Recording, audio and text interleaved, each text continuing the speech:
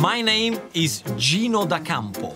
I'm a chef born and raised in Italy. For Italians, the most important thing in life is food. Let me show you how mouth-watering ingredients have shaped my home country. That's one of the best things that I ever eaten. Join me tonight in a place obsessed by fruits. Lemon pasta, limoncello, limone. Lemon paradise. I meet the buffaloes that are treated like royalty. Look behind me. They're sunbathing, they're eating good grass. And I use some of Italy's best ingredients to create an evening to remember. Salute! Salute! This is my Italian escape.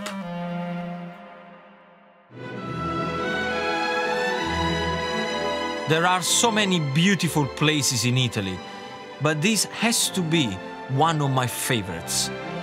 With its rugged coastline and stunning scenery, this is the Amalfi Coast. If you look at the boot of Italy, the Amalfi Coast is in the south, near the Ankle, and today I'm in Amalfi town itself. Situated at the mouth of a deep ravine, the town has been famous for its fragrant lemons for over 1,000 years. In the 1920s and 30s, Amalfi was a stylish holiday destination for film stars and the British upper classes. So why do I love it so much? Well, this is where I used to come on holiday with my family. This place, Amalfi, means a lot to me. A lot of memory when I was a little boy, probably about 10, 11. My mom and dad used to take my sister and I always here to swim and to have ice creams. One thing I loved as a boy was eating ice-cold granita. And here, it has to be flavored with Amalfi's lemons. Ciao, bello. How do you make this? I make with lemon, sugar, and the water. Lemon, sugar, and water. And the water. That's organic lemon. This granita takes me right back to being a boy in the 1980s. Is grated ice, freshly squeezed lemon juice with a piece of lemon skin, and sugar. It's so simple, my palate picks up every single ingredient here, and magical. That's what it is, magical. No milk inside, nothing. The tourists like it? Yes. Around 300,000 tourists flock to this pretty coastal town every year, and many of them are British. I love you. I love you. I love you more. I love you more. The reason why Amalfi is very popular with tourists is very simple. I mean, have a look at the coast. You got the sea, you got the mountain, the food is excellent, the people are unbelievably nice. I mean, everybody who comes here is just gonna get shocked. When I came here as a child, I had no idea that Amalfi's breathtaking scenery was hiding a wonderful secret. Hugging the steep cliffs high above the town are the fragrant citrus groves that make this area unique. Here, the warm Italian sun and cool sea breezes are perfect for growing Amalfi's exclusive lemons. Wherever you go, there is lemon grove everywhere. So this town is lemon crazy. And there is one thing that I want to do here in Amalfi is to learn everything I should know about lemons. And there is only one way to find Amalfi's lemons, by walking up steps. Hundreds of steps. This charming citrus grove is owned and looked after by the Aceto family. Salvatore. Hey, Gino. Buongiorno. Buongiorno. Everything okay? Okay. It's Buongiorno. Okay. Grazie, grazie, grazie, grazie. This is lemon heaven. Yes. It's Yeah. paradise. A paradise. Yes. It's incredible because as I was walking up, and there are a lot of steps Yes. to walk up here, Not too much step. the only thing that you can smell is lemons. Yes, it's beautiful. It's phenomenal. I mean, Yes. lemon. Tell me something, why are the Amalfi lemons so special? It's the best because never sits inside. Ah, so there is no seeds at all? No. Oh, look at This that. is So you can actually You can eat peel whole. it Yes. and eat it like that. You can eat the skin as well. Because it's natural. We don't use a chemical addition. This is surprisingly sweet. So you don't use any preservatives, any chemical, anything. Come on, show me how to pick some lemons. I've never done it before. Così, vedi? Oh, ok. Con la foglia. E che succede se lo piglio da qua? Da qua non va bene perché puoi rompere la corona e si rovina il limone. Ok? See, what he just told me is whenever you pick lemon, you must make sure that you never pick them from when the crown of the lemon is, because otherwise it will rotten all the way through. So you need to leave a little bit of the green bit on top, and the characteristic of the Amalfitan lemon is to leave the little leaves on top. You live and learn. They should do an aftershave, a lemon It's good aftershave. for the fly. For the fly, yes, it's good. It's very, very beautiful.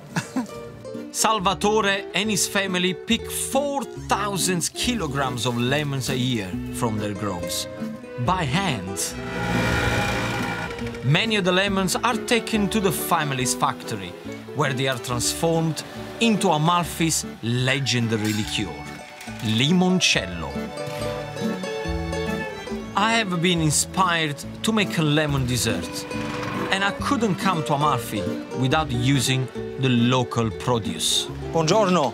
Ciao, Come buongiorno. va? Bene, Tutto bene? Bene. Tutti questi limoni. Guarda quante cose al facciamo? limone. Limone, limoncello, I've just asked how many things you got with lemon, and she's going through to me the lemons, the limoncello, sapone al limone, lemon soap, lemon pasta, of course, lemon candy, zucchero al limone. sugar lemon. Yes. I never seen this before.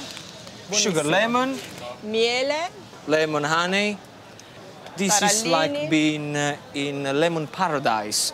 But all I need is a bottle of limoncello, and there are so many to choose from. Let's hope this one is the best. Fantastic.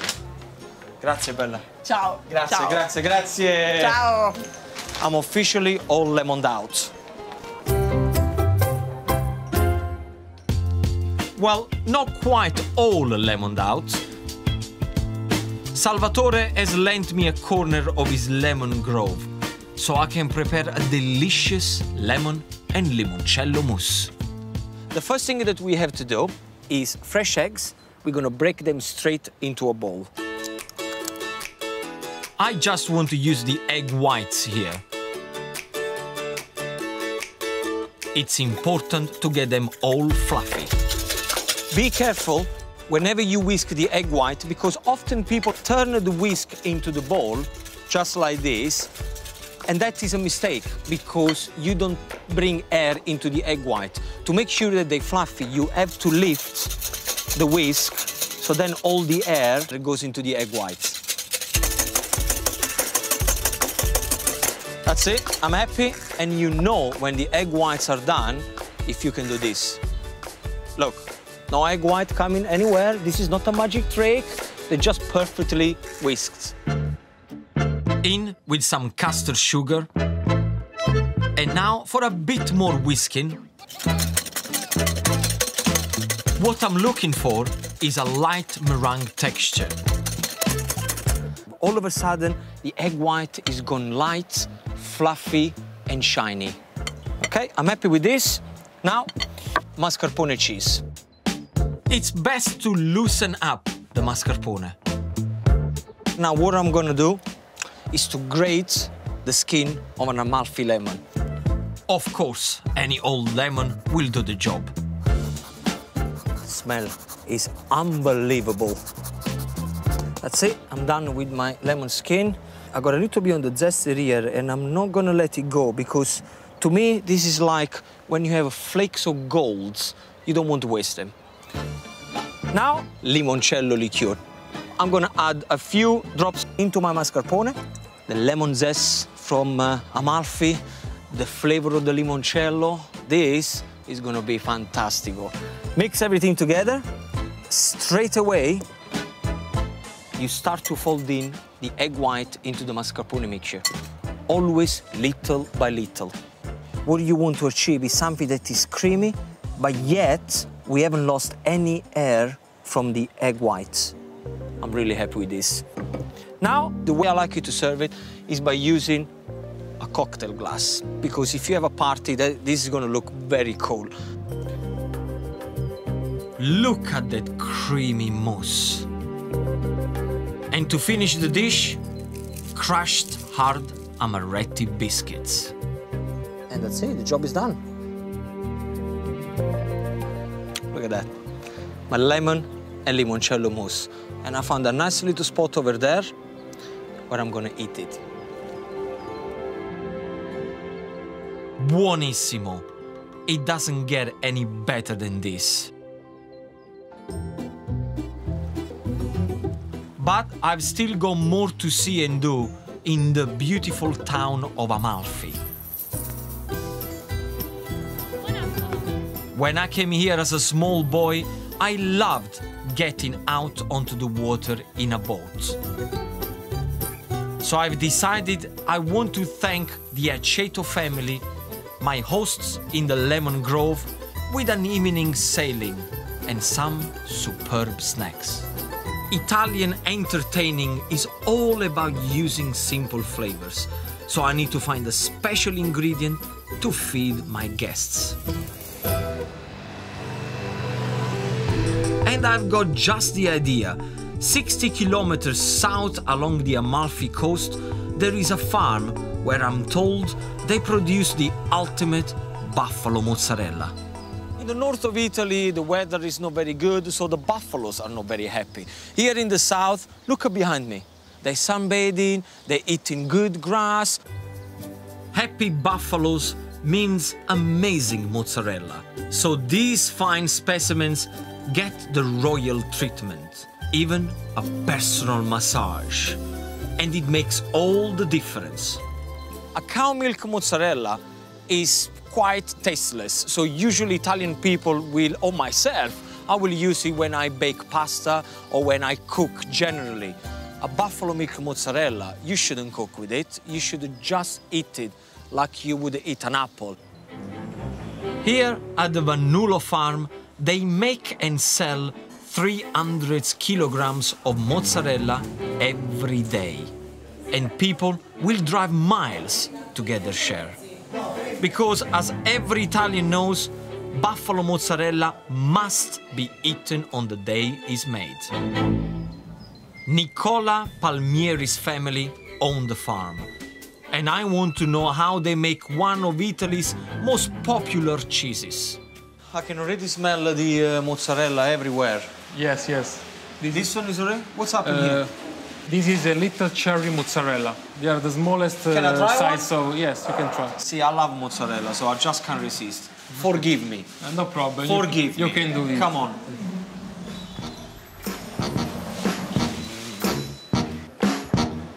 The curd from the buffalo milk is shredded, heated, and the gooey substance is stirred until the texture is just right.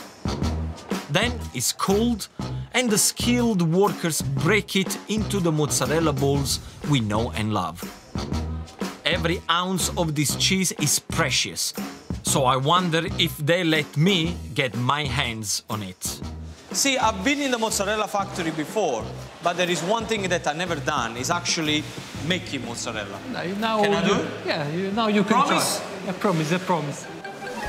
Once torn off, the ball needs to be sealed tightly, so that water can't get inside the mozzarella and spoil it. This is so cool. You must use these 2 fingers. So wet the hands, Yeah, wet hands because. and then pick it up. Okay. 1 and 2. Okay. And now? And put inside the water. Just leave it like that. Okay. Okay. This isn't good, no? This is not good. No. This is mine. The difference I tend to have. I tend to go for bigger balls. So that's the story of my life. Okay, do it again. Okay, this is more difficult than I thought. Ottimo. Good. Oh, I mean, my first mozzarella. You must not to be empty inside. It isn't closed. Vabbè, now you've been a bit too fussy, though. Yes. Give me the chance to... time, yes. Ready?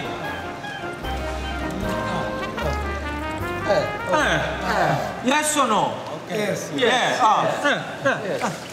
I think you know what I'm going to do?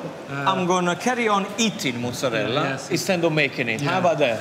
Yes. Yeah? Okay. Thank you, guys. Carry on. I'll put this back. Grazie. Once the mozzarella balls have been, well, properly made by the experts, they are marinated in salted water to give them that special taste. This is the final step to make a good mozzarella. Are they ready to go now? Yes, ready to go. People can buy them, people can eat them. Yes. I'm not sure I've done enough work to deserve another treat. Salute. But I just can't help myself. See, now it's nice and salty outside, but inside you can still see the tenderness and the milk coming through, the creaminess. It's unbelievable. I'm so excited because I can't wait to use this mozzarella for cooking. This is going to be fantastic. Okay, let's go. Grazie. Prego, welcome. I've bought some of this amazing mozzarella to make something very special for my sunset cruise with Salvatore and his family from the Lemon Grove. I'm going to show you a little nibble, which is amazing if you're having a party, your friends around, or you can use for antipasti. And it's mozzarella wrapped with Parma ham, served with the pesto and soft cheese and rocket leaves. The first thing we're going to have to do is to flavor the soft cheese. So what I got here, I got some nice soft cheese that is going to go straight into a bowl. You can use any kind of soft cheese. Mascarpone will work, ricotta cheese will work, absolutely fine.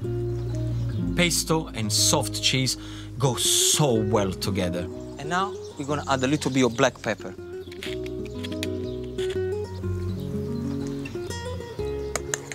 Okay, so now you can imagine the flavor of pine kernels, the cheese and the basil from the pesto mixing with the soft cheese. Okay, I'm happy with this. Time for the star ingredient. The two mozzarella that I have here is the first one here, the bocconcini, or also known as cherry mozzarella, and the big one here. Look, this is the one you would find in Italy. This in Italian is called zizza, which in English translates to a woman breast. For this dish, the little mozzarella works best. Get a few slices of Parma ham and lay them on a chopping board. On with the creamy soft cheese and pesto mix. Now what I'm gonna do, I'm gonna use some rocket leaves that I'm gonna lay over the Parma ham. The peppery and bitter rocket contrasts so well with the mild cheese. Just put half of the mozzarella on one side of the Parma ham, just like this. Okay? And now simply what you have to do is roll the Parma ham with the soft cheese and the rocket leaves, just like this. See, this is exactly what I like about Italian food. You pick up 2-3 ingredients, fresh rocket leaves, fresh buffalo mozzarella, a bit of Parma ham, and the flavors are gonna be just amazing. When I serve these little nibbles later, I know that a limoncello cocktail will go perfectly with them. The first thing you have to do, make sure you got 2 nice fruit glasses like this one and a fresh lemon. Get your glasses and put them on the top of the lemon. So you make sure you wet the edge of the glass, like this. And then get yourself a little bowl of custard sugar and dip into the custard sugar. Let's see, I'm happy with that. Now for the limoncello. Straight, you probably want about 2 to 3 fingers of limoncello. going on the bottom of the glass. And straight on top, we're gonna go for Prosecco. You can use champagne if you want, but I prefer the Prosecco because the Prosecco has got a little bubbles with the limoncello. It's gonna be very good. See?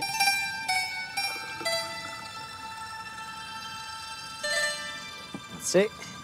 Ha-ha! My perfect party food.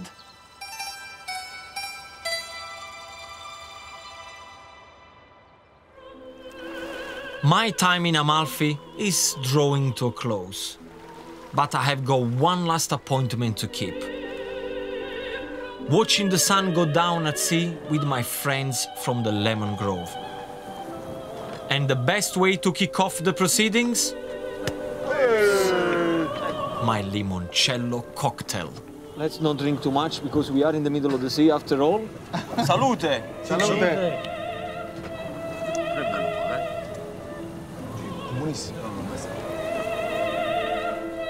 And finally, an explosion of flavors. Mozzarella di bufala con il pesto, la rucola. È amaro. Però è buono. Mare è buona perché crea un buon equilibrio. Bravo. To the Amalfi lemon, to the Amalfi coast and to the limoncello. Yeah, grazie. E a te Gino. Grazie. In Italy, we would call today una giornata perfetta, a perfect day.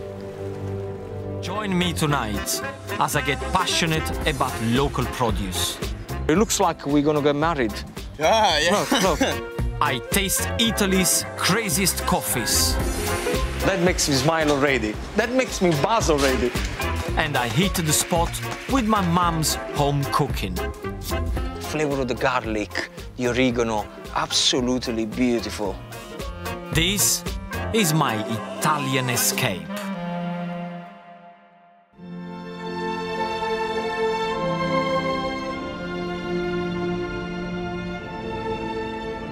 If you ask me to name my favorite place in Italy, it has to be Naples. The food, the people, and the scenery are so inspiring. Without a doubt, my heart truly belongs here. This is where I was born, where I grew up when I was a little boy. I studied here to become a chef in the catering college. There's a lot of memories. If you look at the boot of Italy, the province of Naples is on the ankle. Today, I'm starting in the home of my favorite street food, Naples City.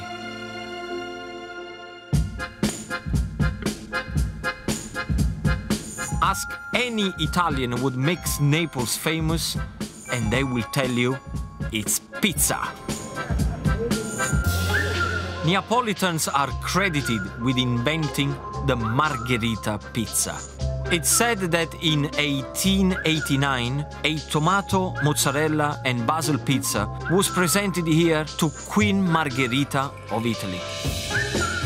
She loved the colors as they reminded her of the Italian flag, and so the pizza was named in her honor. It's lunchtime, and I've spotted a crowd queuing for a unique Neapolitan pizza that takes me right back to my childhood. It's the ultimate Neapolitan street food, which is a deep-fried pizza with tomato sauce. I know it sounds a bit strange, but believe me, it's sensational. I grew up with it, and I want everybody to see it. The Di Matteo pizzeria has been deep-frying their traditional pizzas for over 160 years. I want to see how it's made, so I'm meeting the man behind the fryer, award-winning pizza chef Salvatore.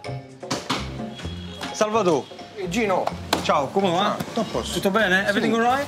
So, pizza fritta. pizza fritta. Where Pizza do you da street start? food. Ok, ricotta. Fresh cheese. Fresh ricotta cheese, which is absolutely beautiful in there. So you can understand the freshness that you're gonna get from the deep fried pizza. Poi si mettono i ciccioli. Yeah. Cooked pancetta. I can see that this Poi is not provola. gonna be very good for my cholesterol, by the way. Then provola, Provola. which is the smoked mozzarella. Absolutely beautiful. then a little bit of tomato and fresh basil, and the job is done. Ora che fai? La copri? La copriamo. Salvatore seals in all that lovely feeling with more pizza dough. La chiudiamo bene perché sennò si apre. Sì. Eccola qua, si mette nel cuore. There you go. It looks like a giant pappardelle. My tummy is starting to rumble. It's like being a kid again. Allora, I've never been so excited in my life. Bravo, maestro, the master. Now we're gonna have to eat. Mo ce la dobbiamo mangiare. Mo ce la mangiamo. I can't wait to get my teeth in here. Com'è? Buono. It feels like that it's never been deep fried. So it's been baked and the flavor is fresh. And it's unique, it's really unique, it's incredible. It's delicious, but you can't eat deep-fried pizza every day. So when I was growing up here, my mom created something special just for me. I used to love pizza, and if it was for me, I would have pizza every day. So what she did, she came up with this dish where it uses the same flavors that you would have on a pizza, but using chicken. And the recipe is called pollo alla pizzaiola. Chicken in breadcrumbs with pizza sauce. And even today, I still make the same dish for my boys. My pizza sauce starts with fried garlic. And of course, I have to have tomatoes. A bit of seasoning. And the herb you get on loads of pizzas, dried oregano. So you mix everything together, like this. Okay, after 10 minutes, it's absolutely done. Now, for the chicken, get a breast of chicken, put it on a chopping board, and cover with a little bit of cling film. Next, I get a cooking mallet. You can also use a rolling pin. Very simply, what you want to do, you just want to bash it down until you get about ½ centimeter thick breast of chicken. That's it.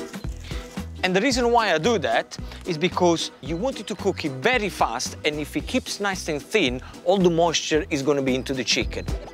But before I fry the chicken, I need to coat it in toasted breadcrumbs. So I need some eggs. I like to do the eggs because I remember when I was little, it's the only job in the kitchen my mother would give to me, is whisking the eggs, and that's it. In there, we're gonna pour salt and pepper. I'm seasoning toasted breadcrumbs and flour with Parmesan cheese. Go straight on top.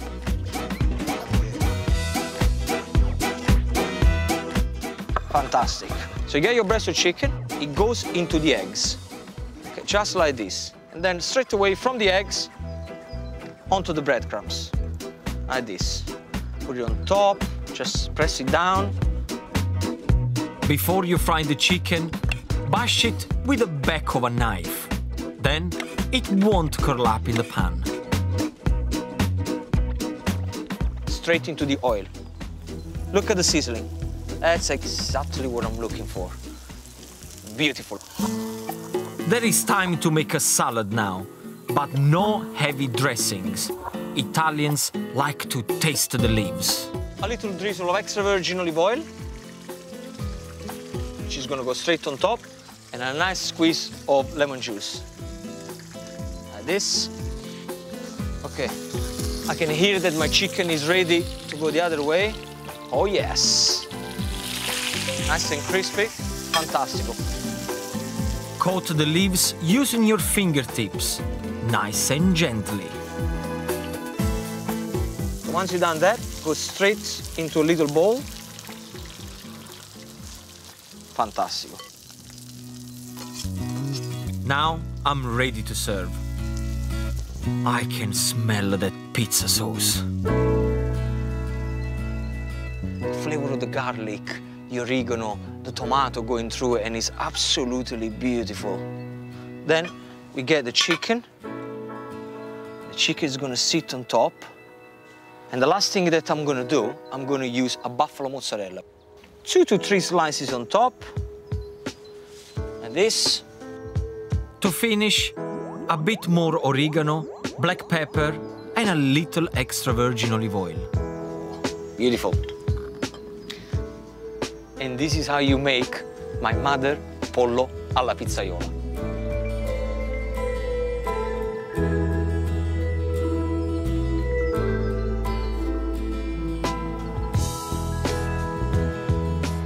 Neapolitans love to eat, and sometimes they overdo it.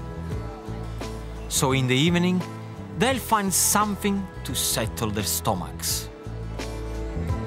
They have a little drink called cosce aperte, which you translate into legs wide open. But I'm going to explain why. Ciao caro, è possibile avere un bel cosce aperte? Sì. So now I'm going to have this drink, which is simply freshly squeezed lemon juice, then very cold sparkling water, and the last thing that is going to put in is bicarbonate of soda. Pronto?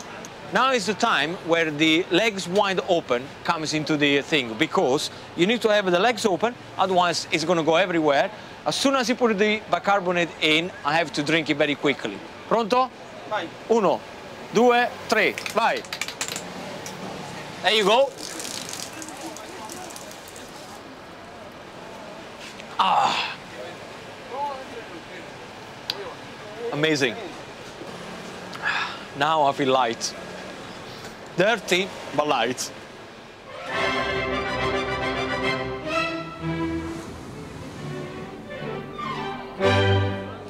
It's so good to be back in Naples, the area where I was born. One thing I know from growing up here is how seriously we Neapolitans take our coffee. It isn't just a drink, it's a way of life. Anyone who knows me, they know that I love my coffee. But when I say I love my coffee, I'm talking about 10 to 15 coffees per day. Coffee first came to Italy through Venice in the 16th century. However, the people of Naples embraced the drink and moved it forward, claiming to have invented the espresso. In the heart of the city, there is a man who's continuing the Neapolitan obsession with innovation. They call him the Professor, and he's taking coffee to a whole new level. Perfect for my first hit of the day. Buongiorno. Gino. Il professore.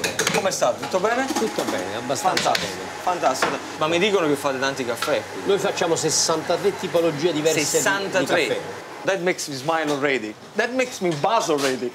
Quindi mi fa vedere 2 o 3 caffè che secondo lei sono quelli lì che vanno di più, diciamo. Certo, allora quello che ci ha fatto conoscere in tutto il mondo è il primo che gli presento.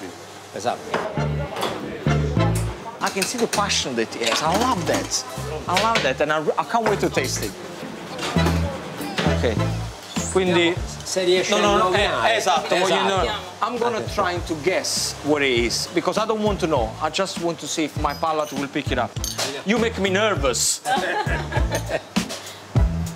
Ok.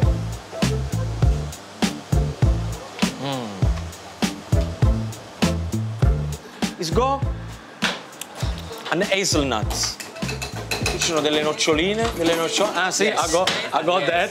So a little bit of hazelnut going there. It's like hot hazelnut ice cream. È unico. We see about that. I'm gonna nick the recipe. Now, this one looks unusual. Questo lo dovresti un poco mangiare. It's definitely coffee, but really creamy and slightly cheesy. I know exactly what it is. So che cos'è dentro. A ricotta. Esatto. Perfetto. Ricotta cheese. Cheese coffee. Yeah. Ricotta cheese. So it's like a coffee cheesecake. I am so intrigued. This one comes with special instructions. Ma allora io occhi chiusi, eh? It's frothy, cool, and definitely herby. can't get it. C'è un retrogusto. Menta? Ti sei quasi avvicinato. Mi sono quasi avvicinato. Pochino Mint, fatica. I said mint. Very aniseed. Anice, basilico. Sì? Buono. Basil coffee. Who would have thought that? The professor's crazy coffees have attracted stars from all over the world, and I'm keen to know who's been here. Sofia Loren, che è un'attrice internazionale. Loren. Andrea Bocelli, che nel campo della musica Andrea Bocelli. Gino da Campo. ha avuto Barry White, no? Esatto.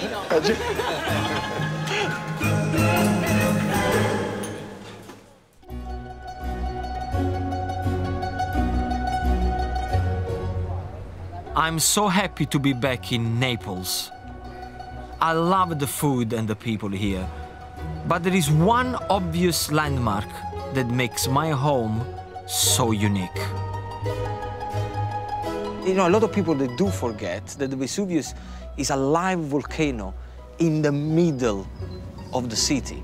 Neapolitan people, they should fear him, but they don't. You know, they actually it's the other way around. They respect him, and I like that. This region has been shaped by eruptions over thousands of years, leaving it with a rich soil that grows the most amazing crops. To find out just how good they are, I'm heading 30 kilometers west of Vesuvius to a restaurant hidden high in a fantastic location. This is the extinct volcanic crater of Fondi di Baia.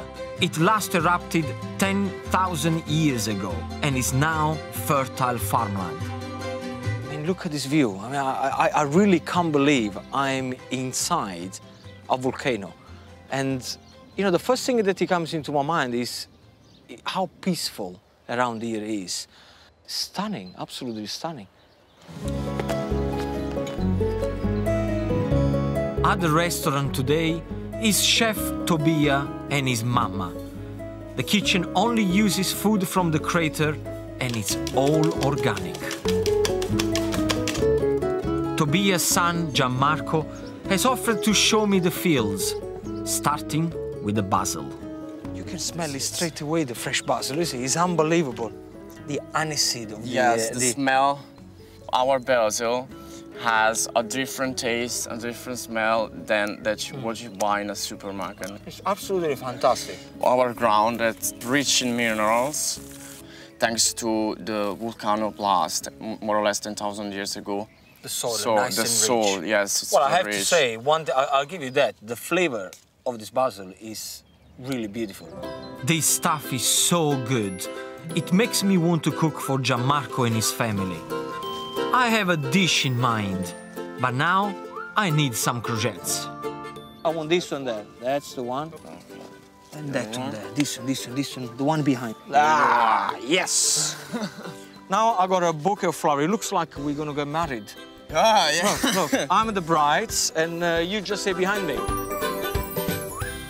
I've never cooked with ingredients from a volcano before, so I really hope I can make Gianmarco's family proud with a simple Italian peasant dish to show off their vegetables. Frittata. Now, a frittata is like an omelette, but bigger. And if you like courgettes, it's one of the best recipes ever because courgettes and frittata, it just work fantastic. A good frittata starts with red onions.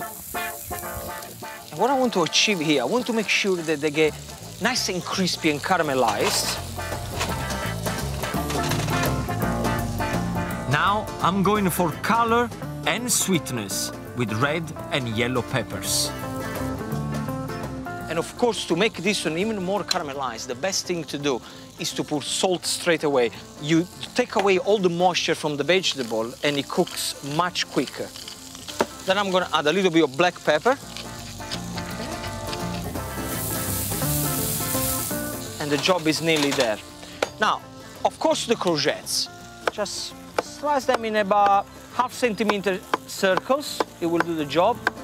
And again, straight in the frying pan. Give it a good shake, like this. Now you can see where my frittata is going, right? While the vegetables fry, I'm going to make a beautiful fresh tomato salsa. I'm just chopping the tomatoes roughly, leaving the skin and seeds in. I remember when I used to cook with my mother, when I used to be a little boy, she always said to me that whenever you cook with tomato, it's such a beautiful fruit that you don't want to waste anything. And I think that is very important. Olives work so well with tomatoes. For a little kick, I like a bit of chili. So a couple of pinches will do the job. Salt, very important, because it helps the tomato to kind of marinate. And the essentials in any Italian kitchen: lemon juice and extra virgin olive oil. Let's not forget those incredible basil leaves. They are going to make this salsa really take off. And just stir them in there like this, very kind of rough and ready. Look, mix everything together and look at the color, huh? That's how you make a proper tomato salsa. My fried vegetables are ready. All I need are the eggs. You cannot make a frittata without eggs. In go some lovely golden eggs, beaten and seasoned. The eggs are gonna get all the flavor from the courgettes, the onions and the pepper. And a Gino frittata needs a good Parmesan cheese. And now I'm gonna show you a technique how to turn your frittata around, okay? I get myself a lid, any lid will do, or you can use a flat plate. And this is the technique. First of all, make sure that the frittata is cooked on the bottom. I pour my frittata onto the lid, like this, okay?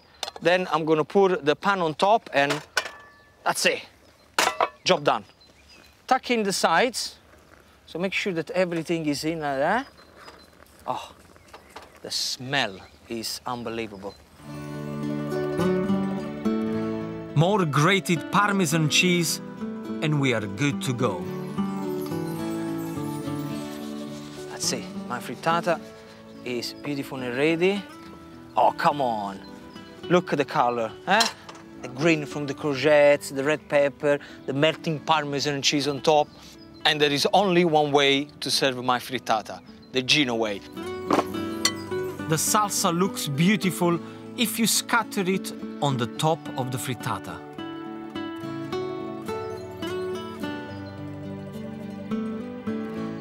Perfetto. And I really hope that the guys are gonna like my frittata.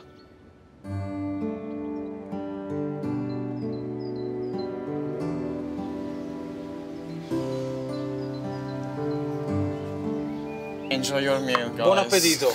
Buon appetito. I'm joined at the table by Gianmarco, Tobia, and Mamma.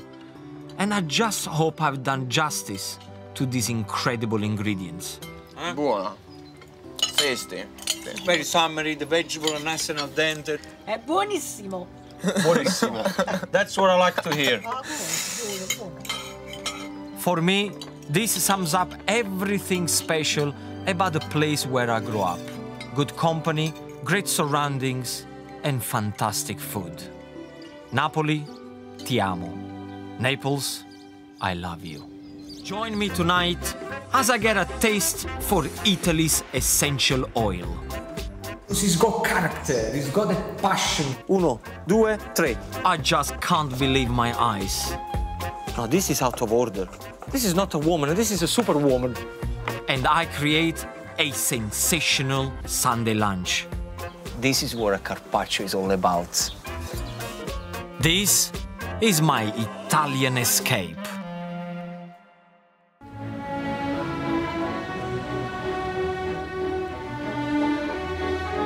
As an Italian, I love to explore my homeland in search of places which I hope will inspire me.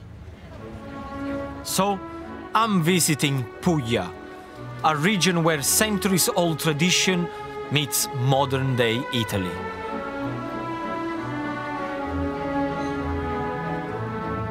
If you look at the boot of Italy, Puglia forms the heel of the boot. Today, I'm on the Adriatic coast, near the city of Bari.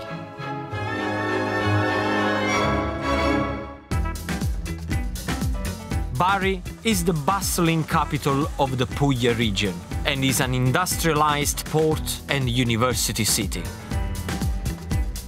Along the coastline is a wide, flat plain, and with the cool sea breezes from the Adriatic, conditions are perfect for growing olives and producing olive oil. They got everything here. They got the sun, they got the wind coming from the sea, everything is nice and flat. This is paradise as far as olive oil is concerned. There are estimated to be 60 million olive trees in the region, and they thrive on hot summers and cool, but not cold, winters. As a result, Puglia produces 40% of Italy's olive oil. I'm visiting this traditional masseria or farmhouse because I want to take a closer look at the amazing olive trees that produce Italy's most famous oil. For any Italian, especially for a chef like myself, olive oil is the most important ingredient when you create a dish. Especially with a savory dish, you will realize that it always starts with olive oil. This plantation dates back to the Romans, who were the first to commercialize olive oil production. But some of these trees were already growing wild before that time. Corrado Rodio is the 7th generation of his family to look after the 1,000-tree olive grove. He's showing me his most gnarled and characterful specimens. This one, the old boy, is over 3,000 years old. I'm speechless, and that is very rare. This tree has been here before the Roman Empire. Yes. It gives me goosebumps. Yes, yes, me too. You know? Can I touch it? Yes, yes. Incredible, right? Sì. It's like touching history. I can't believe that it's still here. Con quel punzone lì c'è un satellite. Corrado tells me that this tree is protected by a rather clever tracking device. Rubarle o rovinarle. He just told me that there is a metal badge down there which is linked to a satellite dish because they need to make sure that the trees, number one, doesn't get stolen, and most importantly, nobody cuts it down. So this is really protected by the Italian government to make sure that nobody does anything with this tree. Olive trees are one of the oldest types of tree alive today. Their trunk and branches may die off many times, but the tree's roots always remain alive and sprout again, which is why they can form amazing shapes. Look at this tree. Natural sculpture. Of what? I'd like that you find. You want me to guess Yes, the sculpture? Yes.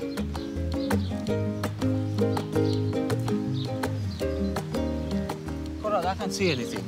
Look. There is a woman body. I don't know what kind of women you've been out, but I don't see any woman here. Yes, I think it is a woman, no?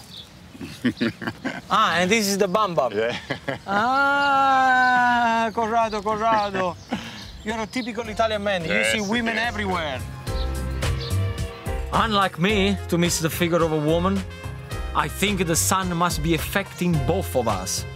We need to cool down and sample some of Corrado's extra virgin olive oil, made from green olives. Okay. You have to take a little bit. Take a, yes. Okay.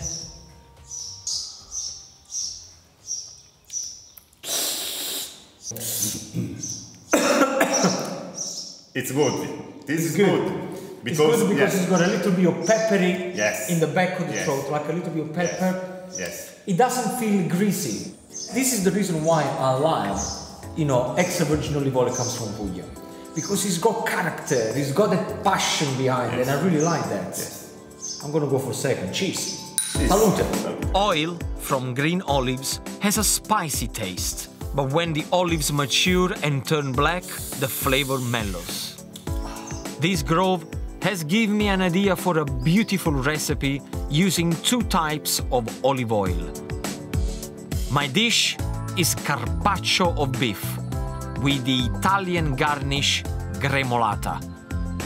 I'm kicking off with some seasoned beef. Whenever you have to fry, whenever you have to sear, whenever you have to cook, what you need is an ordinary olive oil. So get your ordinary olive oil and drizzle all over the beef. It's not worth using extra virgin olive oil for frying, as you lose that fresh olive flavor. I'm covering every side of the beef before searing. Make sure you got yourself a hot frying pan and start to sear the beef all over. You sear the beef about a couple of minutes on each side. This is my version of gremolata, starting with flat leaf parsley and garlic. What makes my recipe different is that I replace lemon zest with capers. Also, my gremolata isn't the standard dry garnish. Mine is wet. The reason why it's a wet gremolata is because I'm gonna add extra virgin olive oil and lemon juice. And of course, always keep an eye on the beef. And this is exactly what you want. Look, nice light brown, and carry on with the other side. Now, the only thing that you have to do is to chop away. I could use a blender here, but I don't want a puree. I want my gremolata to have a rough texture. Once you learn how to make gremolata, you will use it over and over again.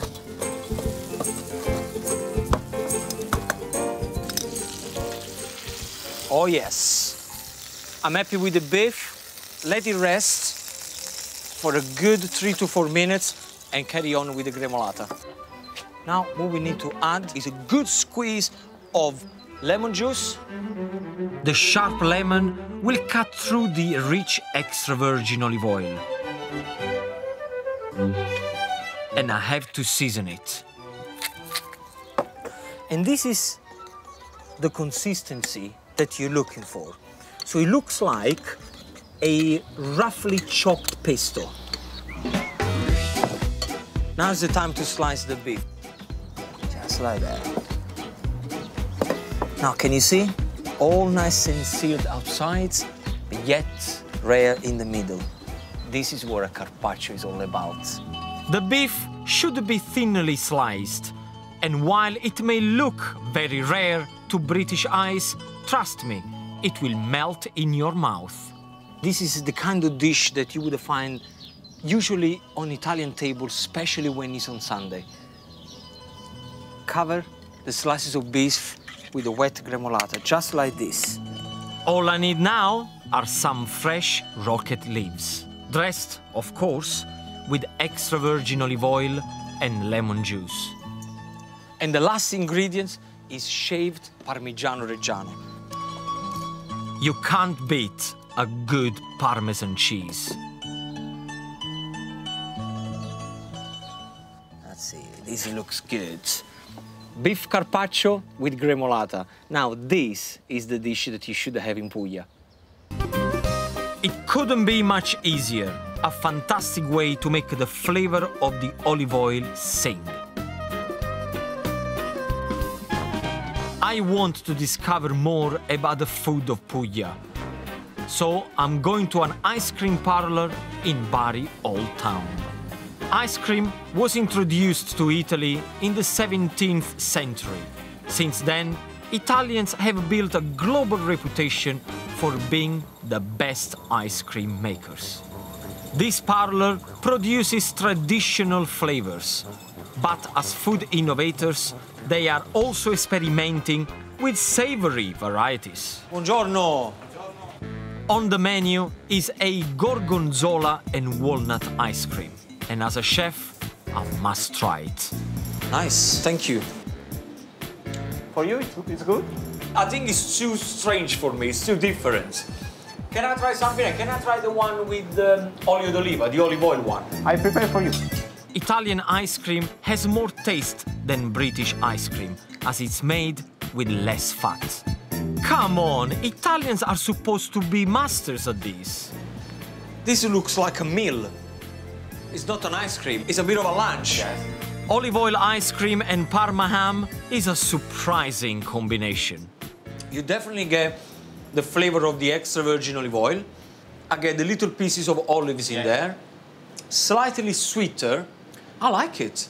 Thank you. I think it's a good one. See, this is interesting. I like it. But I'm gonna go for a chocolate ice cream. Okay. Thank you. For me, you will never beat a traditional ice cream in a cone. Fantastico. Grazie. Ciao, bello. Ciao. I'm in the region of Puglia, and I've come to the capital, Bari.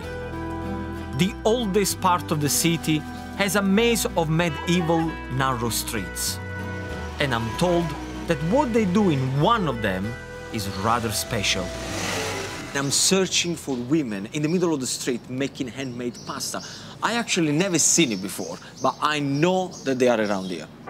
The local women specialize in making their own distinctive pasta, orecchiette, meaning little ears. Bari was once a very poor area, so this regional pasta is made without eggs. Water is simply mixed with glutinous semolina, which bonds the dough together.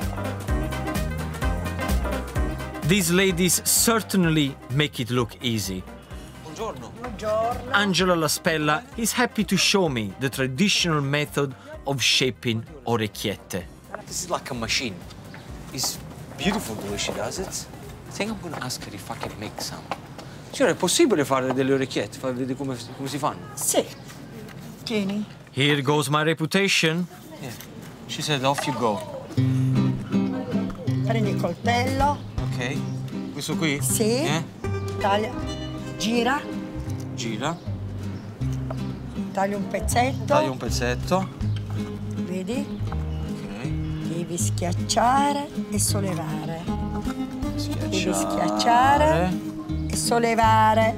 E sollevare. Sbagliato. Sbagliato. She said you Taglia need to push and you need to lift. Wrong. She said the first one wrong.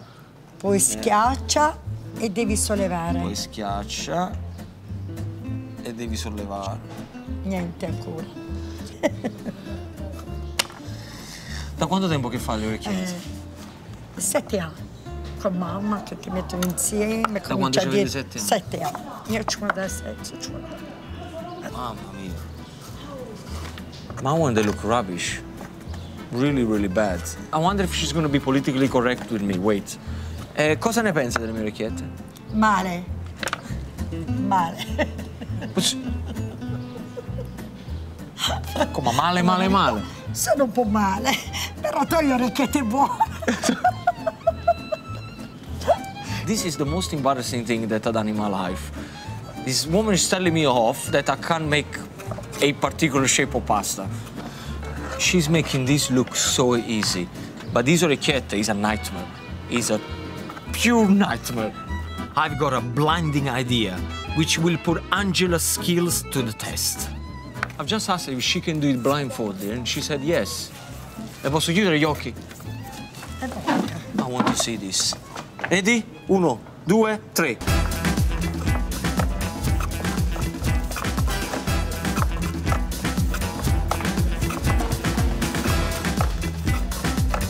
Now this is out of order. This is not normal. This is not a woman, this is a superwoman. Bravissima.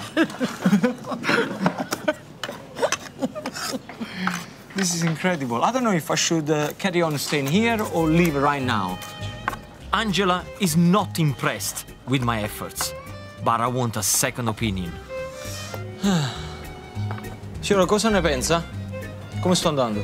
Abbastanza bene. Abbastanza bene? Sì. La signora dice abbastanza bene. Lei ha detto male, male, male. Ma all'inizio, ma adesso. Sì, the lady, she was more politically correct. Yeah, not too bad. Not like this one. No, that was rubbish. I want to cook a dish using orecchiette, But there is no point using mine. I'll be using the expert variety. It's Angela's pasta with broccoli and fresh tomatoes. The first thing that you have to do is to boil your broccoli. So get your broccoli and they're gonna go straight into boiling water. I'm adding a fair amount of salt for a good reason. This is exactly the same boiling water that we're going to use to cook pasta. Leave it in there to cook for 2 minutes. In the meantime, what I'm going to show you is how to prepare your garlic. Slice it roughly, just like this. You don't want the slice to be too thin because otherwise they're going to burn very quickly.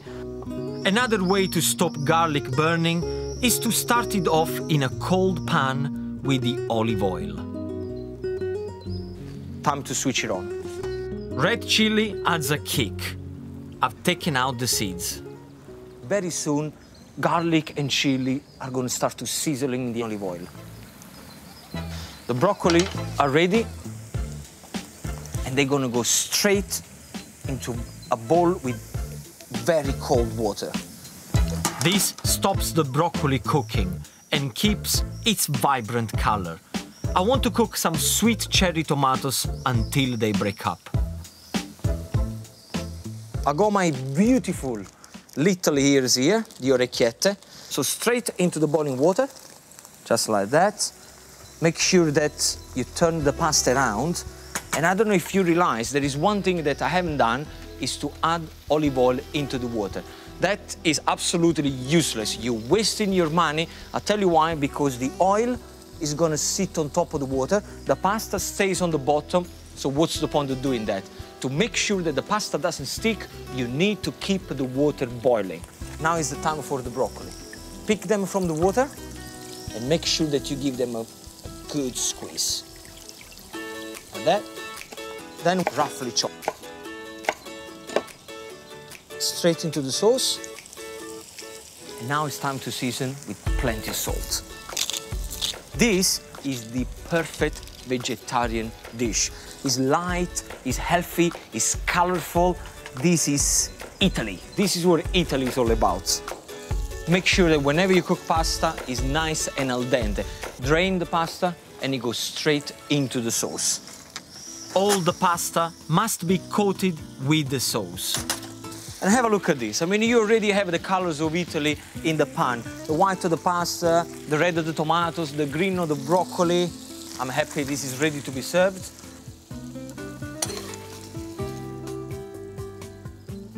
Look at that. The best of Puglia in one plate of pasta. Beautiful to look at, easy to make and full of flavor. A perfect pasta dish.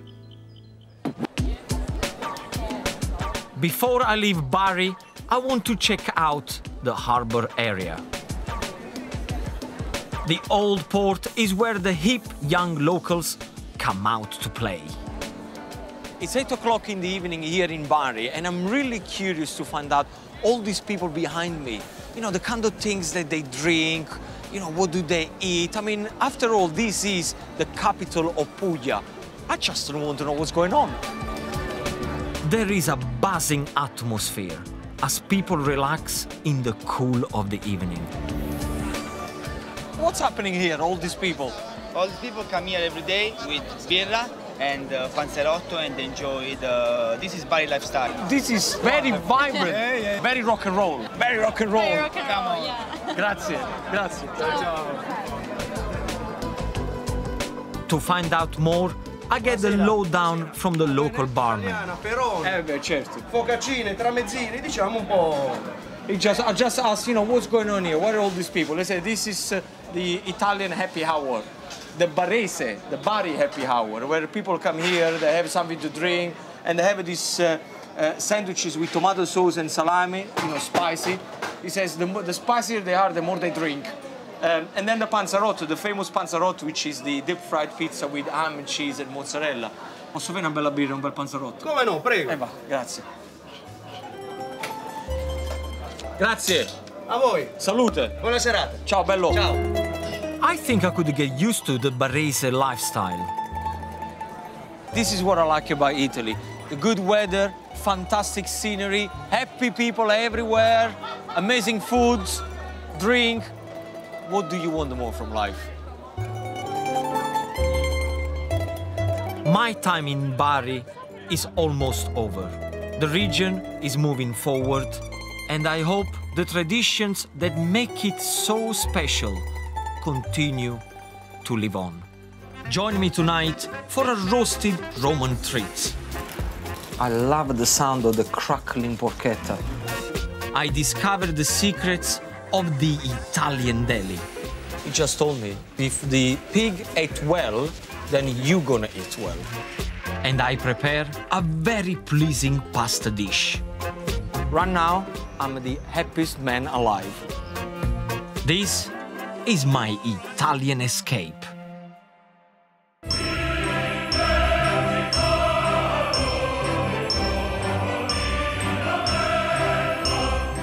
Rome, the eternal city. Italy's capital is exhilarating, romantic, and magical. There is something inspiring here for everyone, and I've come to Rome for my own special reasons.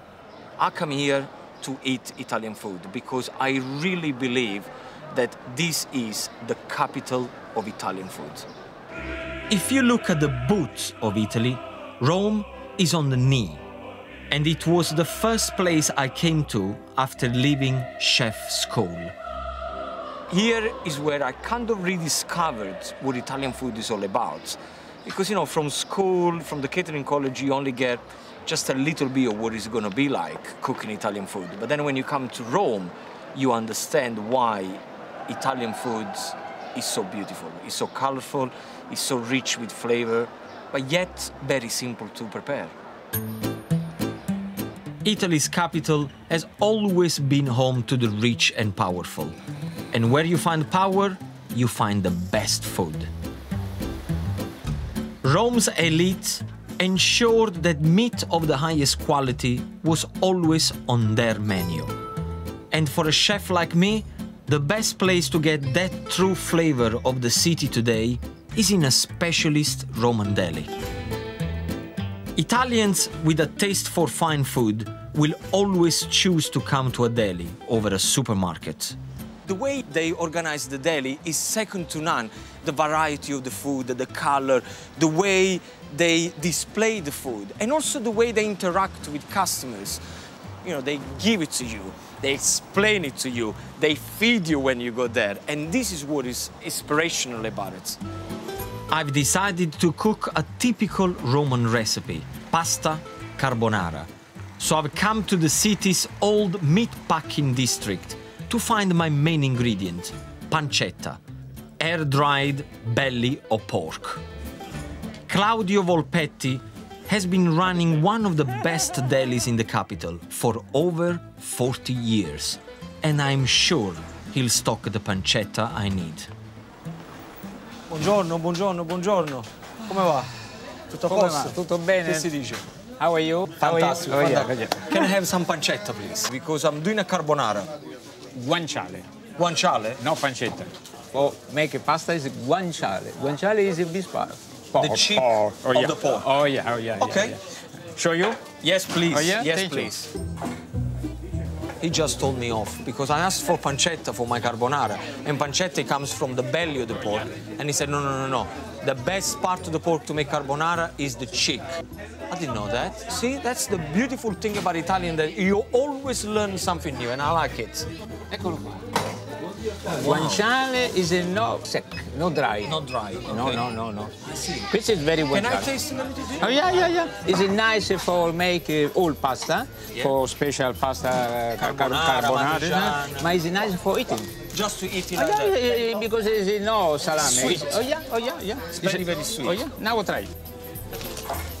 Oh yeah. Let me see.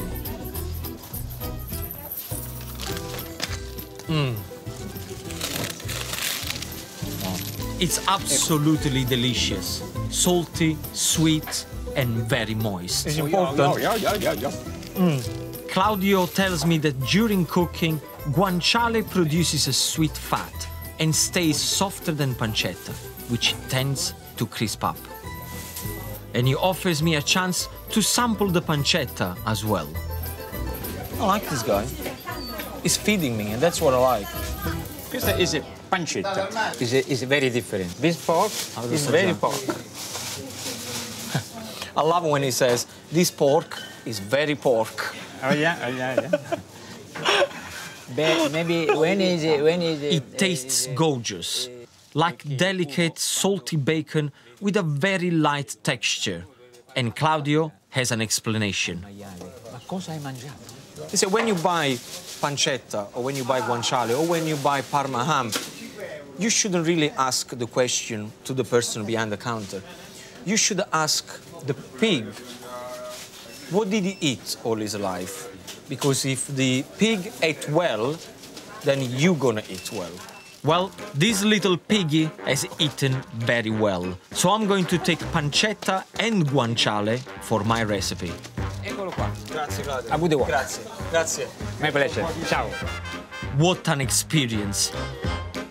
All I need to go with these wonderful ingredients is a very special location. This has to be the coolest place ever where I've cooked anything. I mean, look at the back. I've got the Colosseum behind me, a beautiful evening, and it's only fair that I'm going to show you a traditional Roman recipe. So what I'm going to prepare for you is bucatini alla carbonara. For this pasta dish, the star ingredients are eggs, cheese, and the meat I've just bought. The guanciale looks so tender, it will taste amazing with the pancetta. That's it. Now that I have my meat nice and chopped, let's cook it. Butter will give the meat a lovely, rich flavor when it cooks. And a splash of olive oil stops it from burning. Now is the time that the guanciale and the pancetta go straight in. You can always use streaky bacon here instead. This Roman bucatini pasta is hollow, so it can hold more sauce. So you can imagine if you got a thicker spaghetti with a hole that it goes from one end to the other. But before we cook the pasta, is one thing that is very, very important is the water. What we want boiling hot water. And don't be shy with the salt. That's it. So bucatini goes in there. Onto my fresh carbonara sauce, and I promise you, it's really simple. 2 eggs, they're gonna go straight in there. I'm keeping this recipe strictly Roman, with local pecorino cheese. You perhaps are more familiar with Parmigiano Reggiano, Parmesan cheese, which is made with cow milk. Pecorino is made with the milk from the sheep. Carbonara comes from the Italian word for charcoal. Legend has it that this dish was invented by charcoal makers who only had a campfire to cook on and few ingredients. There is no cream in my carbonara. There aren't any mushrooms. There aren't any peas, because I'm showing you a traditional carbonara sauce. To finish, some finely chopped flat leaf parsley. Parsley goes straight into the eggs. See, this is the beautiful thing about Italian food. You can get 2-3 ingredients, put them together, good quality ingredients, and you're just gonna create a masterpiece. So we go, our pasta ready, nice and al dente, the pancetta and the guanciale hot, and our eggs mixture. Now is the time where you have to be very quick and mix everything together. So get your pasta, like that. With still water coming down, it goes straight into the pancetta. Can you see that sizzling there? I need a little bit of the heat from the pancetta and the oil to completely cook my eggs. So mix everything together. Take the pan away from the heat when you add the eggs in there. Mix everything together for about 10 seconds, very, very quickly. The heat from the oil is going to make sure that the eggs, they're going to be cooked. Serve it straight away, straight into your serving plates. Fantastico. And there you have it. Colosseum in the back, bucatini alla carbonara on my plate. Right now, I'm the happiest man alive. And I'm about to get even happier.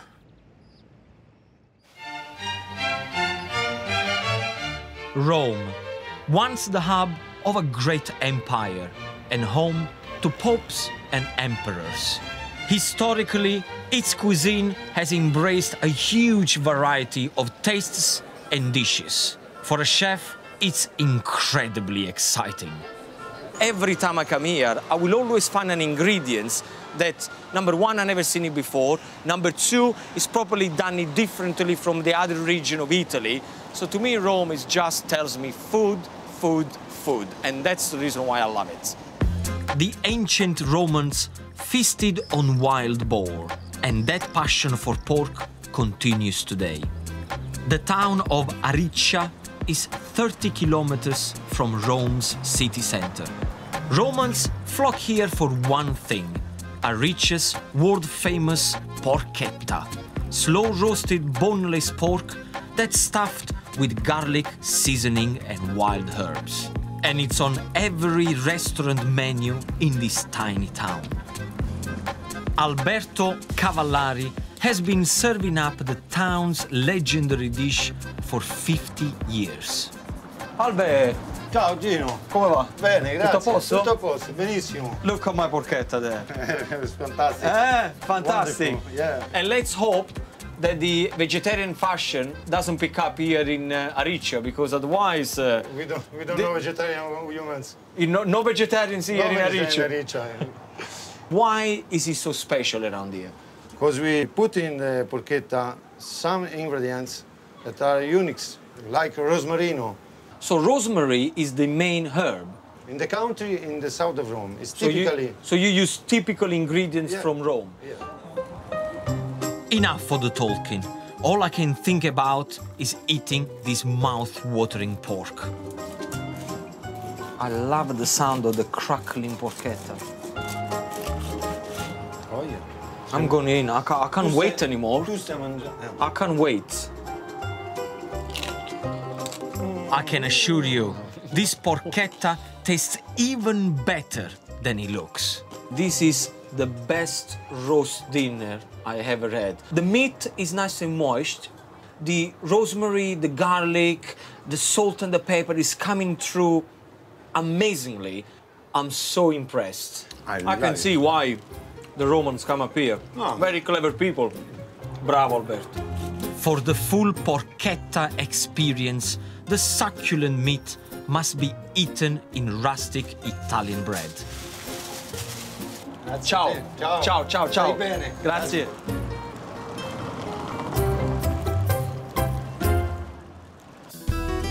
Ariccia's porchetta recipe has remained unchanged for years, but I'm keen to find other Roman dishes which are far, far older. So I'm off to visit a chef, famous for her traditional food. Anna Dente has been called the queen of Roman cookery. For 40 years, she has been keeping alive a style of cooking that is centuries old. Without her determination, many authentic Roman dishes would probably have disappeared. Buongiorno Anna. Buongiorno. Già stai cucinando? Eh sì. Che si mangia? Senti godure. Questo è... broccoletti. This is already the best smell you can find in any Italian kitchen. Garlic, oil and chili. Why just boil broccoli when you can have something so tasty like this? In the UK, we throw the leaves away and we only eat the broccoli. In Italy, it's the other way around. The delicacy is actually the leaf. Quello che ci vuole è il peperoncino e l'olio buono. Beh, non so proprio. It's fresh, fragrant, and with just enough of a kick. But it's Anna's classic Roman meat dish of stewed oxtail that caught my attention.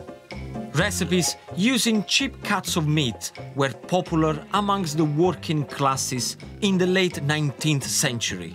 La cucina romana, questa è una cucina povera anticamente, adesso si è rivalutata con, diciamo, con l'evoluzione del mangiare, è tutto il gusto. Like any big city, Rome has had many immigrants, and they have influenced the cuisine. L'uvetta. She said very, very big Jewish community in here, and that's the reason why you have pan kernels, raisins, and chocolate, which is very simple. I had no idea that Roman people would use chocolates, especially in a recipe like this one. Anna believes you can't get dishes like this in central Rome, because young chefs aren't trained to use traditional ingredients. They are really missing a treat. What I like is this interesting chocolate. It just works really, really good. Really good. With poor people's cuisine, nothing was wasted. Questi sono gli animelli. Anna's next dish uses veal sweetbreads, the thymus glands, which many people wouldn't dare try. I need to watch this because this is going to be something new for me. Anna fries the sweetbreads in just olive oil and garlic and throws in meaty porcini mushrooms. Everybody should experience this amazing smell that is going all over this kitchen. It's just incredible. She finishes off the dish with chopped parsley. It's so simple, just a handful of ingredients. Sono buoni. Danno energia, no? I can only compare the taste to a delicate fried chicken liver. This is one of the best things that I've ever eaten. I'm so glad that I found Anna because I was really worried that this kind of recipes here, eventually they will disappear. But now that I found Anna, I know for a fact that they will be here for many years to come. It's magnificent. E queste io me le mangio tutte. Mamma mia, non te posso. I am completely blown away by Anna's simple food, so I've decided to create my own Roman dish. So what I'm going to show you now is how to prepare lamb cutlets in honey and rosemary sauce served with a fennel salad. I'm kicking off with a dressing for the fennel salad. It starts with flat leaf parsley and extra virgin olive oil. Then some fresh lemon juice. And squeeze straight over the extra virgin olive oil. And a bit of seasoning. Just whisk everything together. And now to make it lighter, I'm gonna add water a little at a time. Now, can you see what's happening there? The dressing is getting very creamy without using any other fats. Nice. In with the parsley and whisk him one more time. I adore that anisey taste of fennel. I'm not using the outer leaves or the hard hearts. A lot of people throw it away. I like it. Slicing the fennel thinly keeps the salad crispy and light. Make sure that the dressing coats the fennel all over.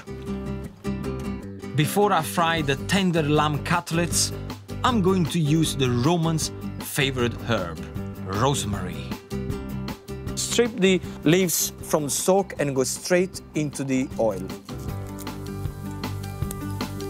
The flavor of the rosemary is releasing into the oil. This is going to give a fantastic flavor to my lamb.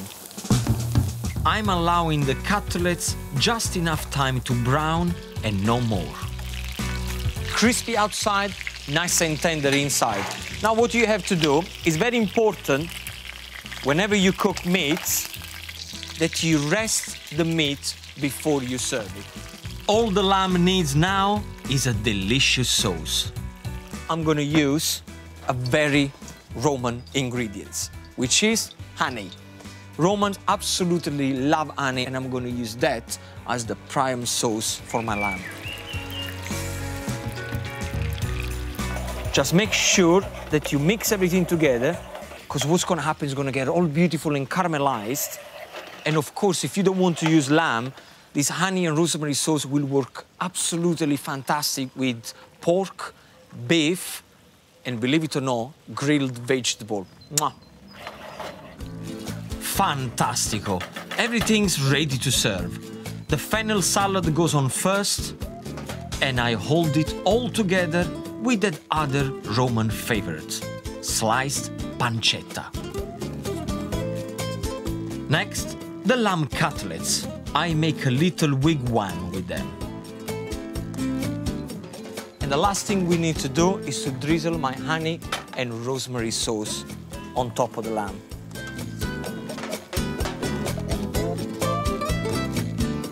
Look at that. Lamb in rosemary and honey sauce with a fennel salad. Simplicity at its best.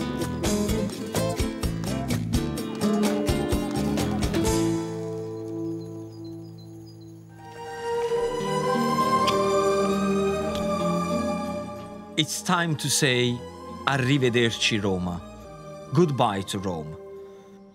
But I'm sure I will always find inspiration in the food and the people of this beautiful city. Join me tonight as I learn how to roll the perfect pasta. First long fusilli. Yeah. I branch out to find fantastic fruit. It's not just a cherry, this is the cherry. And I cook for my Italian family for the first time ever. You know, I don't know why I'm nervous. You know, I've cooked for so many people.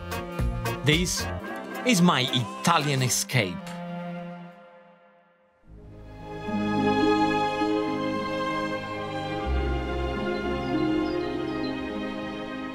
It's impossible for me to return to my home country without coming to Campania, the beautiful region where I was born and where my family still call home.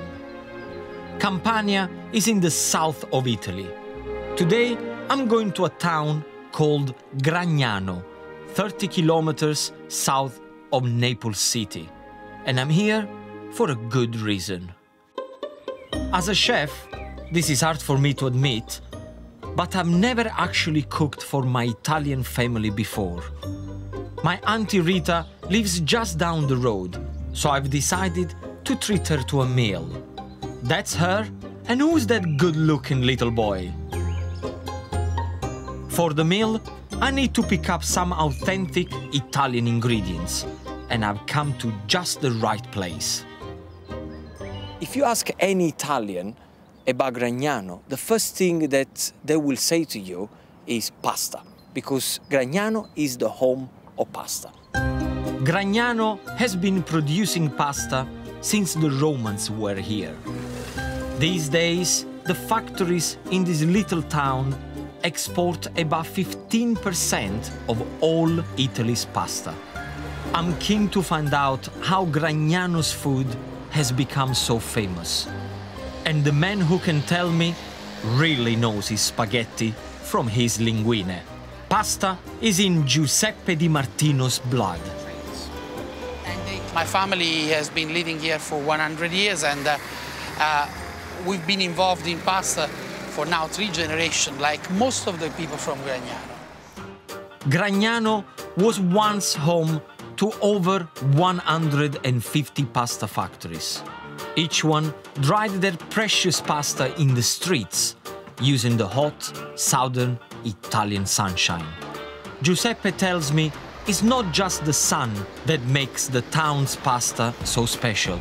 It's another one of Mother Nature's gifts. This is the Gragnano water. Taste it, see how nice it is.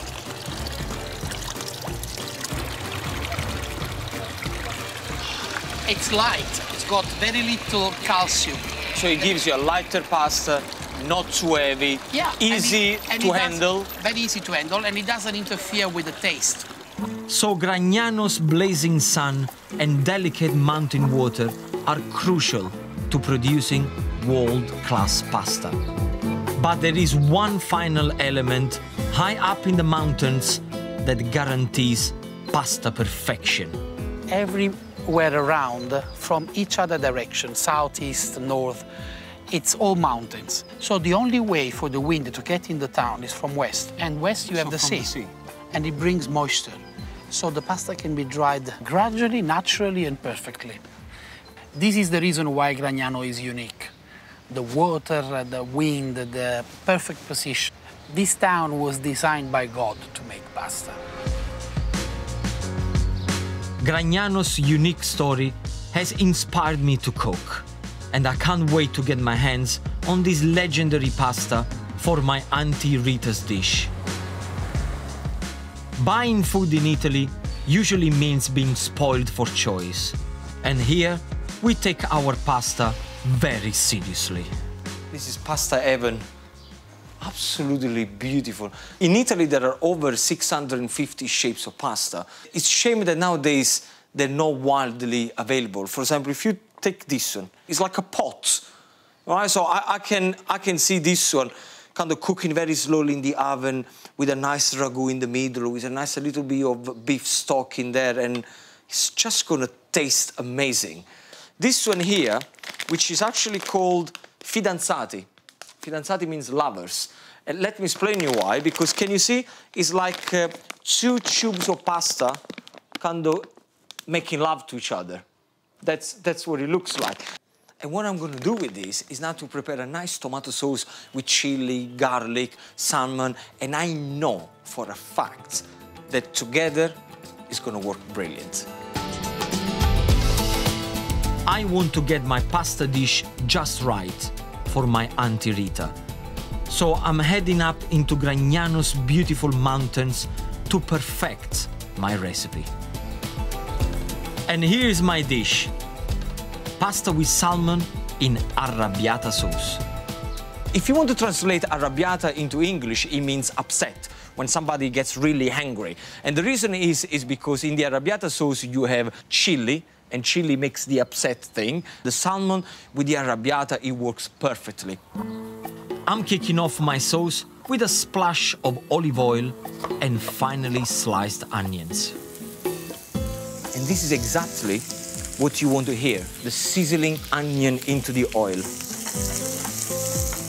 Now for that angry chili. Okay, not too much, because then it's going to be really arrabbiata and really upset. Now, for the pasta, it's very important to cook the pasta al dente. Any Italian will never eat pasta that is too soggy, okay? And what you have to do is to cook the pasta 1 minute less than is instructed on the cooking time that is on a packet. Don't tell me off, but salted water makes the pasta taste so much better.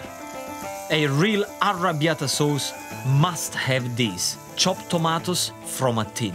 Don't use fresh tomatoes, because, trust me, it's just not Italian. Now, once you put the tomato into the sauce, lower the heat. Slowly, slowly. The tomato is getting nice and thick, ready to coat my pasta. For the salmon, what I got here is a nice fillet of salmon. You can get it anywhere. Do make sure that there is no skin on the bottom of the salmon, okay? If you chop the salmon up into small chunks, it will cook much quicker. And you don't have to use salmon.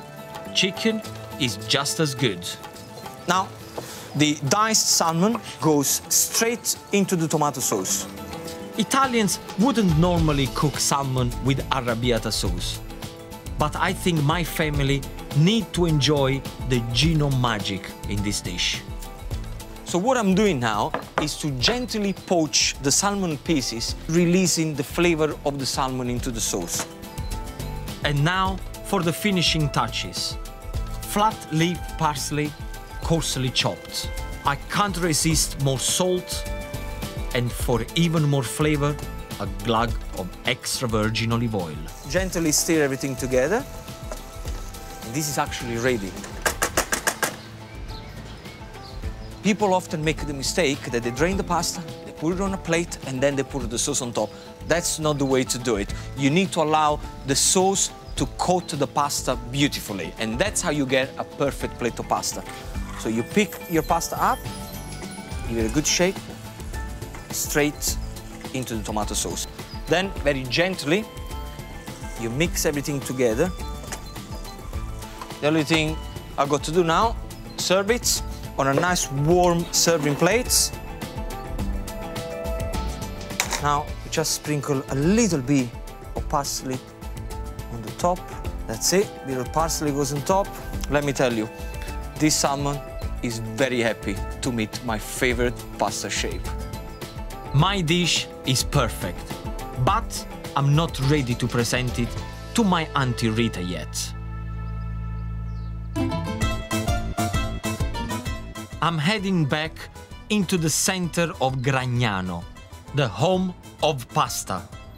It's my first visit here, and so far, I love it. For any Italian, you know, I'll guarantee you, just like me, as soon as you wake up in the morning, you're already thinking, what kind of pasta am I gonna have today? What kind of sauce? What kind of shape? It's so much part of our life that we're thinking about pasta all the time. Before I cook Gragnano's world-famous pasta for my Auntie Rita, I want to see how it's made. So I've come to a place where I've heard that some delightful ladies still finish their pasta in a traditional way. Showing me around this factory is Alberto Zamponi. Buongiorno. Buongiorno. Tutto bene? Sì, sì. Have you ever seen? I never seen this before, no. What kind of shape is this one? A long fusilli, handmade fusilli. A long handmade fusilli? Yeah. Yeah, well, I think I should keep this lady's company. Okay. I feel nervous. Oh, no problem. Stay relaxed. Okay.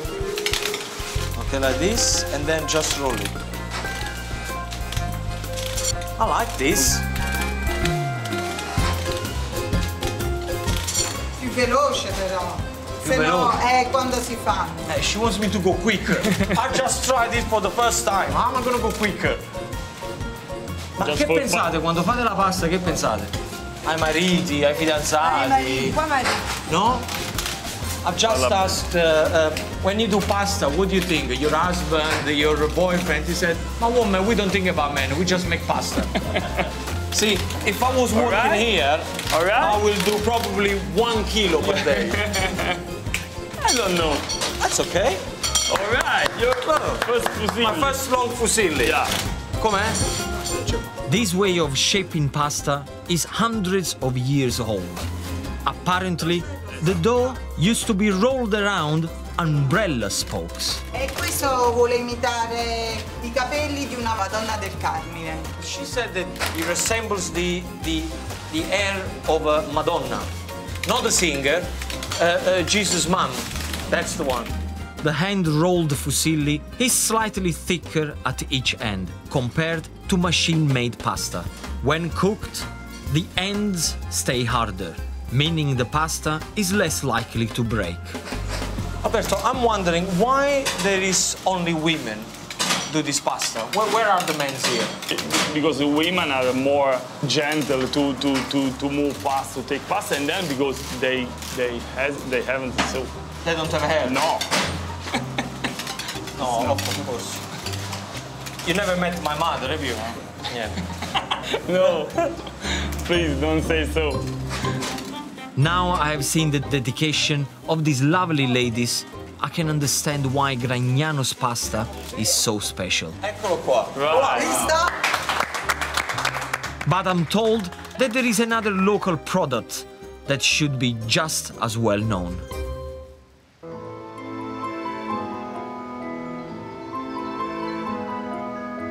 "400 meters above sea level and facing the sleeping volcano Vesuvius is a hidden surprise. The most incredible cherries I've ever seen. I have to admit, I've never been into a cherry orchard, and the only thing that comes into my mind is definitely, I think this is one of my favorite trees ever. I'm looking for the owner, Ciro Scala. This beautiful orchard has been the pride of his family for more than 100 years. Buongiorno. Buongiorno. Signor Ciro, come Sì, state? tutto a posto. Tutto bene? Sì, sì, tutto bene. Fantastico, bellissimo qua, eh? Sì. Me ne fa assaggiare? Posso prenderne qualcuno? Prego, pure accomodarsi. I need to try one. I need to try one.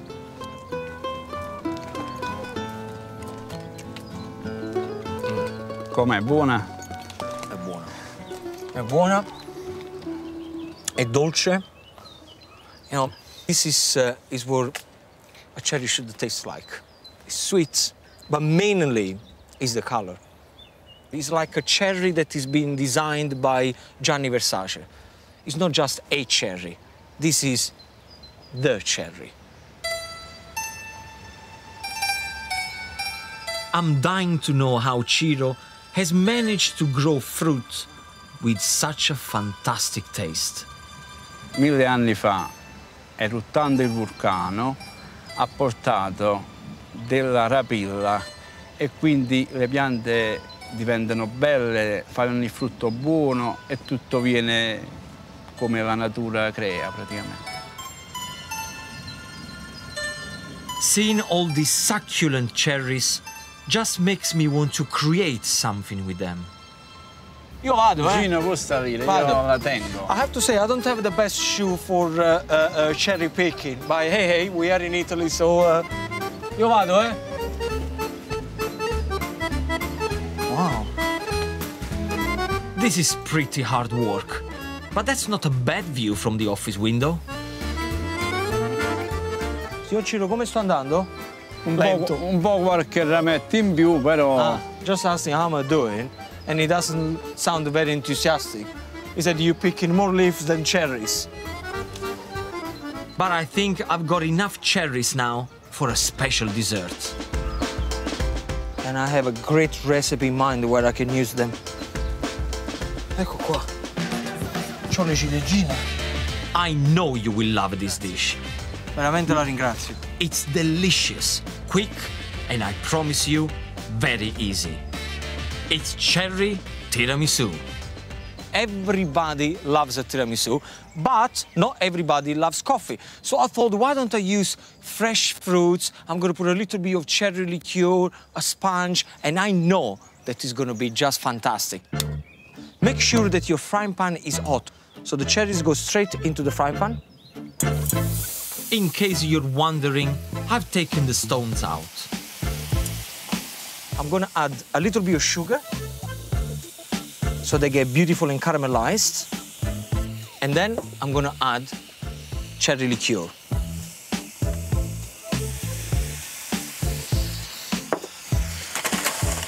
The cherries need to go a bit soft until the skins split a little. Very nice. I'm just gonna put them on the side here and leave them to cool down. Now for my gorgeous tiramisu cream, which starts with custard sugar and egg yolks. And have a look what's gonna happen now. The more you whisk, and the paler the color of the egg yolk is gonna become.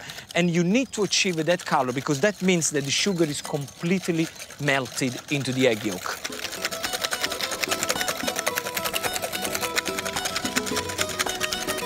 That's it, I'm happy. It's gone nice and pale. You can't have a tiramisu without mascarpone cheese, but do soften it first. For a final burst of flavor, scoop out a fresh vanilla pod. It's like finding gold. This smell is unbelievable. So get your vanilla seeds straight into the mascarpone cream. Mix everything together. And the last thing that we're gonna add is a little touch of cherry liqueur.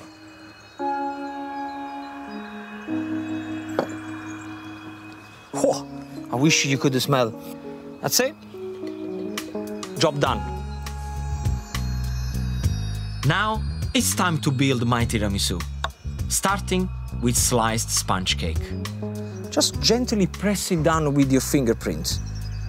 Then the luscious cherry cooking juices, followed by that glossy vanilla cream. Then we're gonna add 3 to 4 cherries. And carry on until the glass is full. And the last ingredient that I'm gonna put on top is crushed hazelnuts.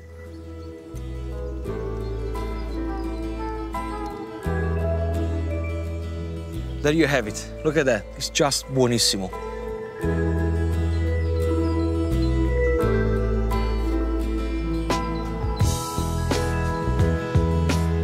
My time in Gragnano is drawing to a close, but I've got one last very important thing to do. I've come to see my Auntie Rita, and I'm going to cook my salmon pasta dish for my Italian family. I have to admit, I'm a little bit nervous because I know that it sounds quite strange, but I've never cooked for my family before. And, you know, whenever I come here, they always cook for me. You know, I don't know why I'm nervous. You know, I've cooked for so many people. They shouldn't make me nervous. I'll be okay. It's fine. It's fine. Already at the table is my Auntie Rita and all my uncles and cousins. But what makes me really worry is that Italians are the toughest food critics in the world. Wish me luck.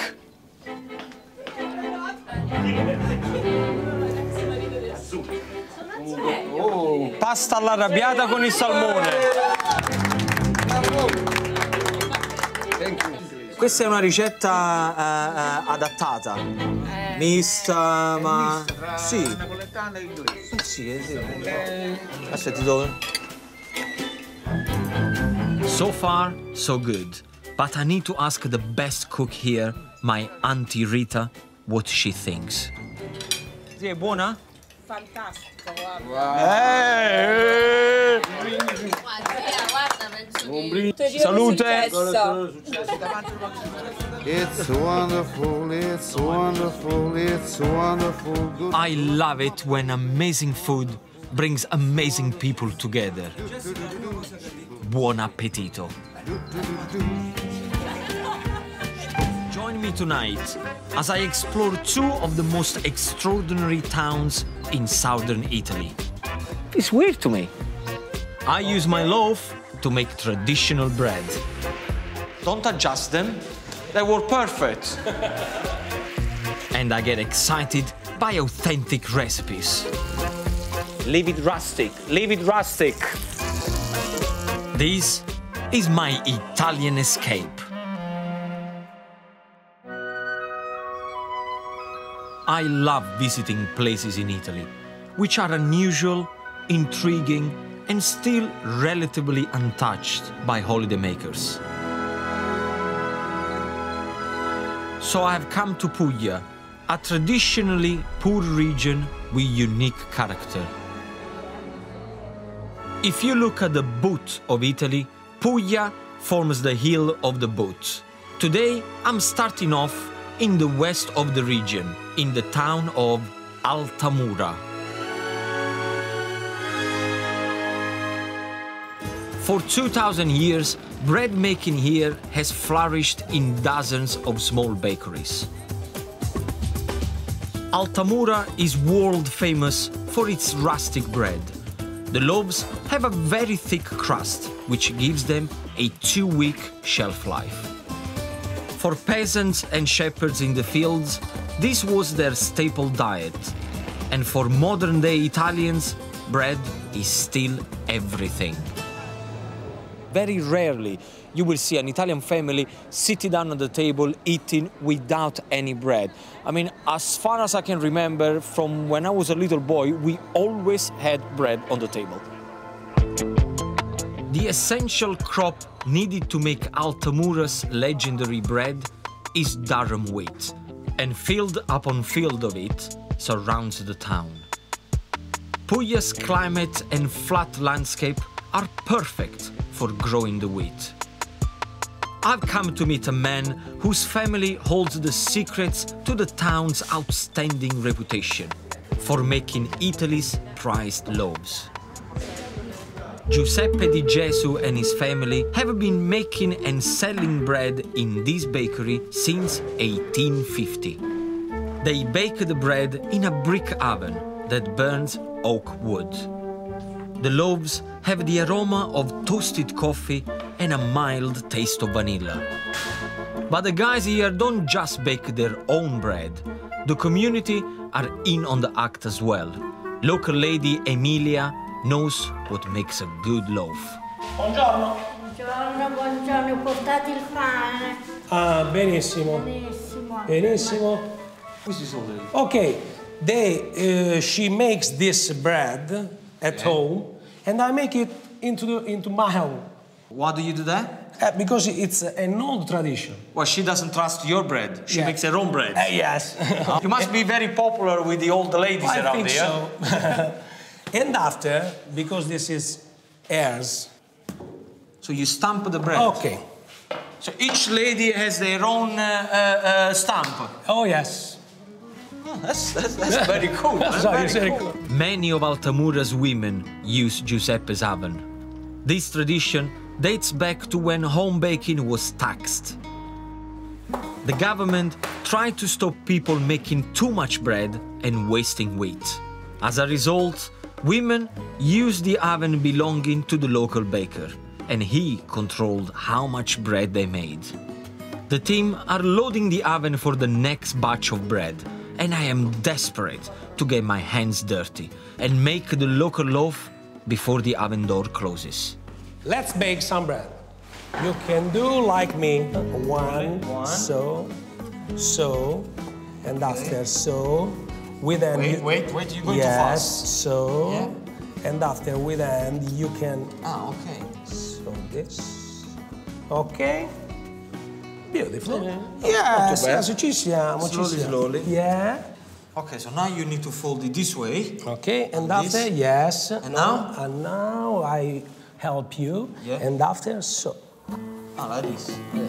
Yes. Beautiful. That's all right. Bravissimo. That's it? Okay. Got it. Don't adjust them. They were perfect.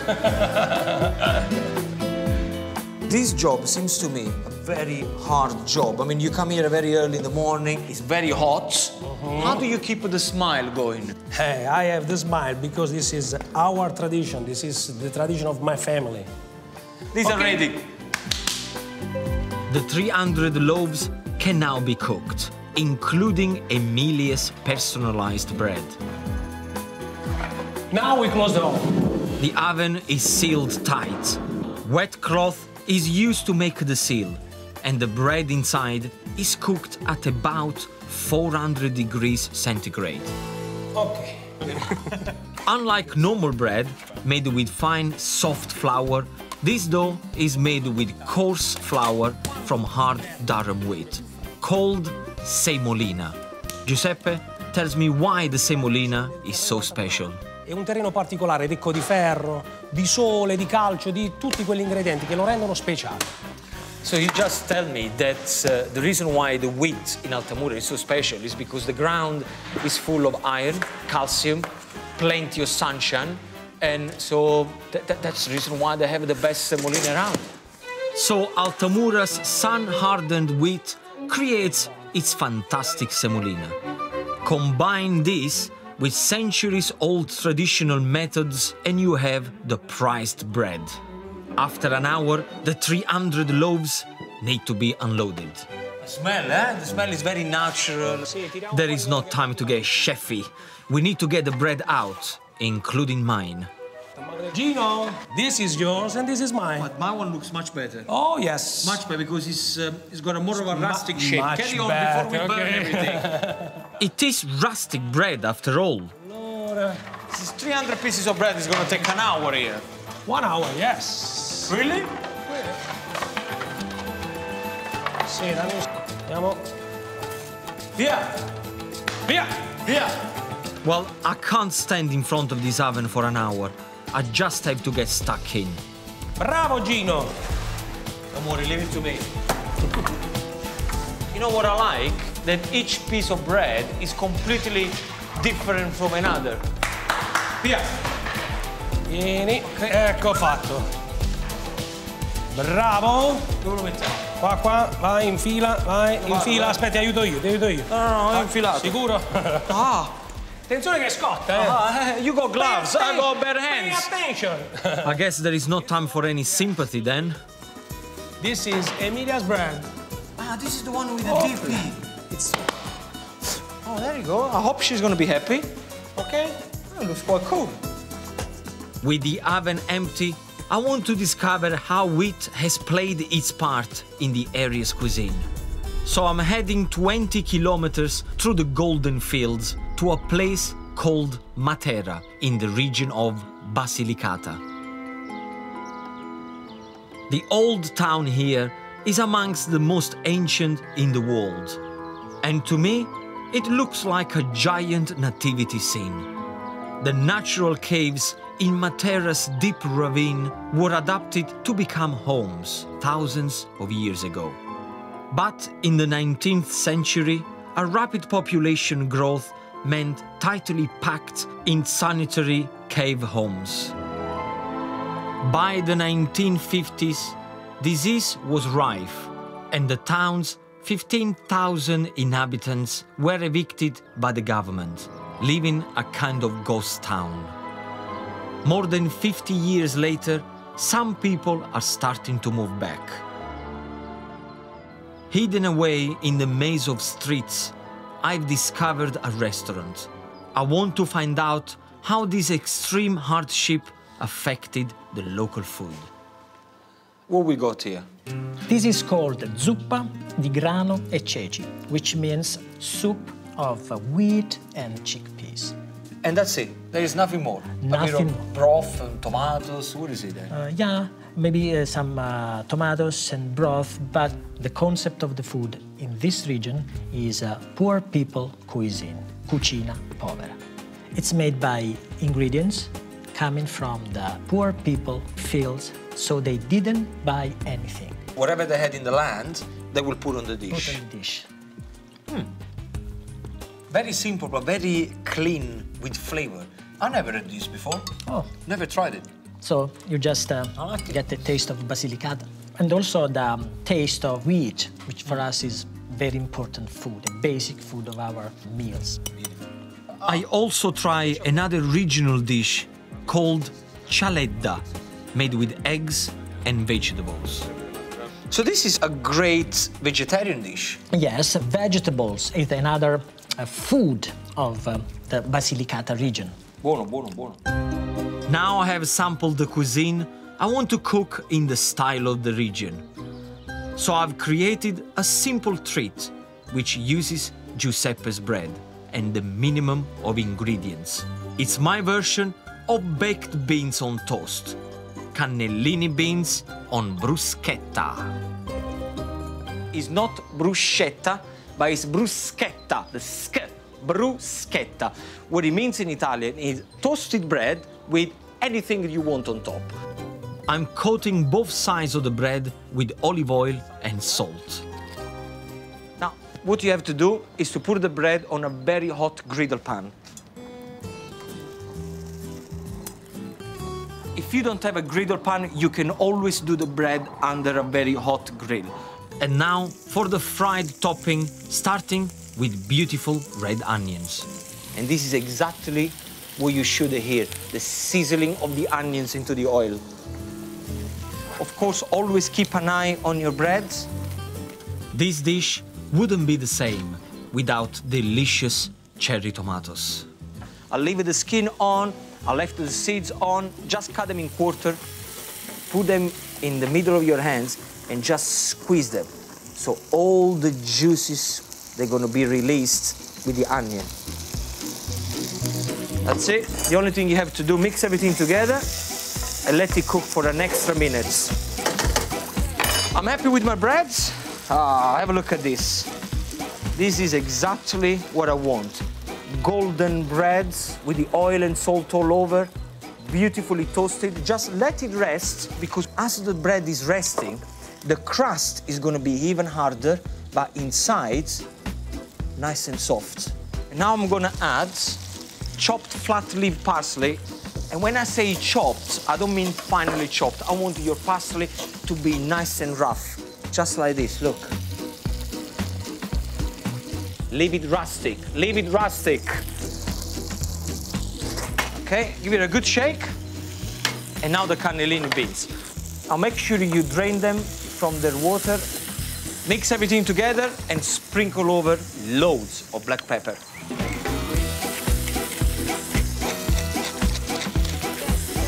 Now, have a look at this. All this bubbling, this is the juices from the tomatoes and the beans releasing, and I want you to leave it like that for 1 minute. My bread is cold, so to turn it into that authentic bruschetta, it needs to be rubbed with garlic on both sides. Look at this glistening bean and tomato mixture. Buonissimo. It will taste so amazing with my garlic bread. Oh yes, extra virgin olive oil to finish. You may call it this beans on toast. I'll call it bruschetta with cannellini beans. These beans really beat those baked ones. Simple, quick to make, and delicious. I've come to Puglia, a beautiful yet poor part of southern Italy. I couldn't visit the region without a trip to the rather bizarre-looking town of Alberobello. These cute little local houses are called trulli, and they have intrigued me ever since I first came here on holiday. I remember when I was a little boy, I must have been probably about 5 or 6, and the first time I saw the trulli house, I thought that the Smurfs lived here. Of course they don't. But with its fairy tale atmosphere, Alberobello is a real draw for tourists. There are places where it's full of tourists. You know, shops, bars, you know, tourists, they're going up and down. And then there are places where it's very quiet, where people actually live in the trulli. And it's weird to me. Trulli were generally built as either storehouses or homes for agricultural workers. I want to take a closer look at these unusual buildings, and tourist guide Katia De Carlo is going to show me around. Wow, the view is incredible from here. That's one of the best views of Alberobello. Any reason why the roof is like a cone shape? Because cement, starting from the 15th century, was forbidden. So all these trullis here, they're actually holding without any cement whatsoever?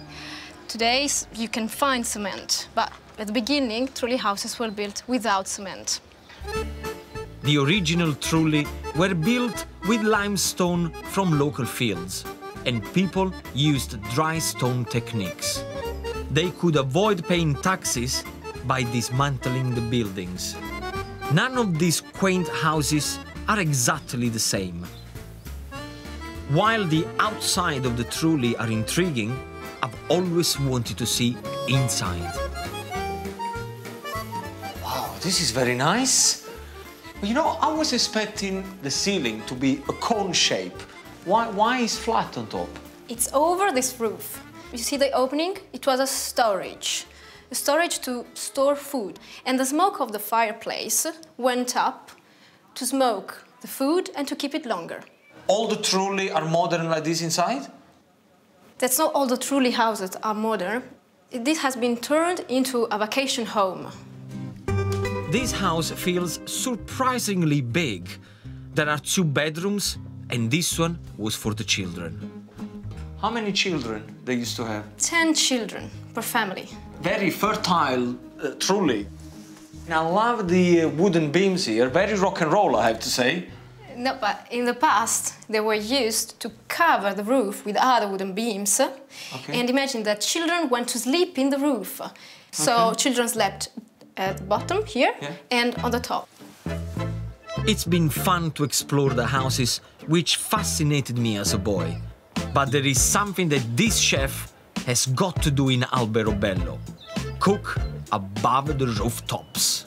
I have the truly behind me fantastic ingredients on my table, so I've decided to prepare pagnotta imbottita, which is bread stuffed with salame, cheeses and vegetables. Off comes the top of my rustic loaf. Once you take the top of the bread off, get yourself a tablespoon and take all the center of the bread out. Of course, don't throw the dough away, because what you can do with this one, you can make toasted breadcrumb, meatballs or meatloaf. The first ingredients that we're gonna put in there is cheese. I'm using a local cheese that is called Caciocavallo. Lay the bottom of the bread, and it's very important to put the cheese first, because when you're gonna put the other vegetable in there, they're gonna have oil in it, and the cheese is gonna stop the oil oozing out of the bread. If you don't have Caciocavallo, a strong, firm cheddar will do the trick.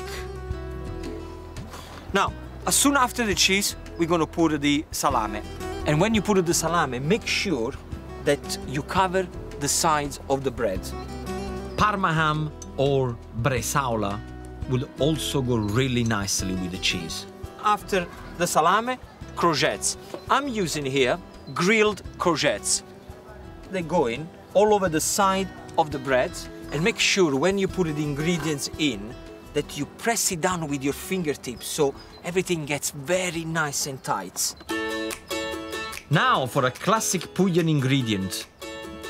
These are sun-dried tomato in oil, and they're absolutely delicious because they're nice and sweet, they got all the herbs with it, and I'm also relying on the flavor of the oil. Press them on top of the courgettes. On top of the sun-dried tomatoes, I'm gonna put my roasted peppers. Don't panic, you can use the one in the jar. And it doesn't really matter what color peppers are, yellow, green, red, it's absolutely fine. Now, give it a good sprinkle of black pepper. And the last layer we're gonna do is to put cheese on top. It's gonna help for you to press everything down, and there is no oil that is gonna go everywhere. How easy is this? I'm happy with this. Make sure you cover with the top of the bread. And then you're just gonna have to put a little bit of pressure on top. That's it, the job is done. Now let me show you exactly what you're gonna get in the middle of my stuffed pagnotta.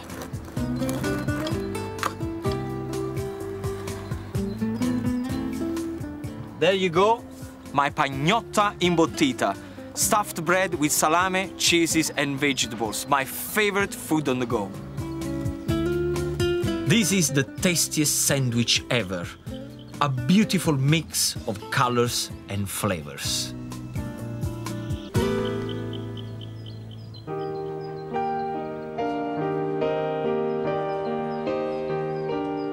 Before I leave Alberobello, there is just time to catch the town's procession, dedicated to Sant'Antonio, the saint of lost people. Alberobello hasn't forgotten its traditions, and I'm pleased that the town I loved as a boy is thriving while respecting its humble past.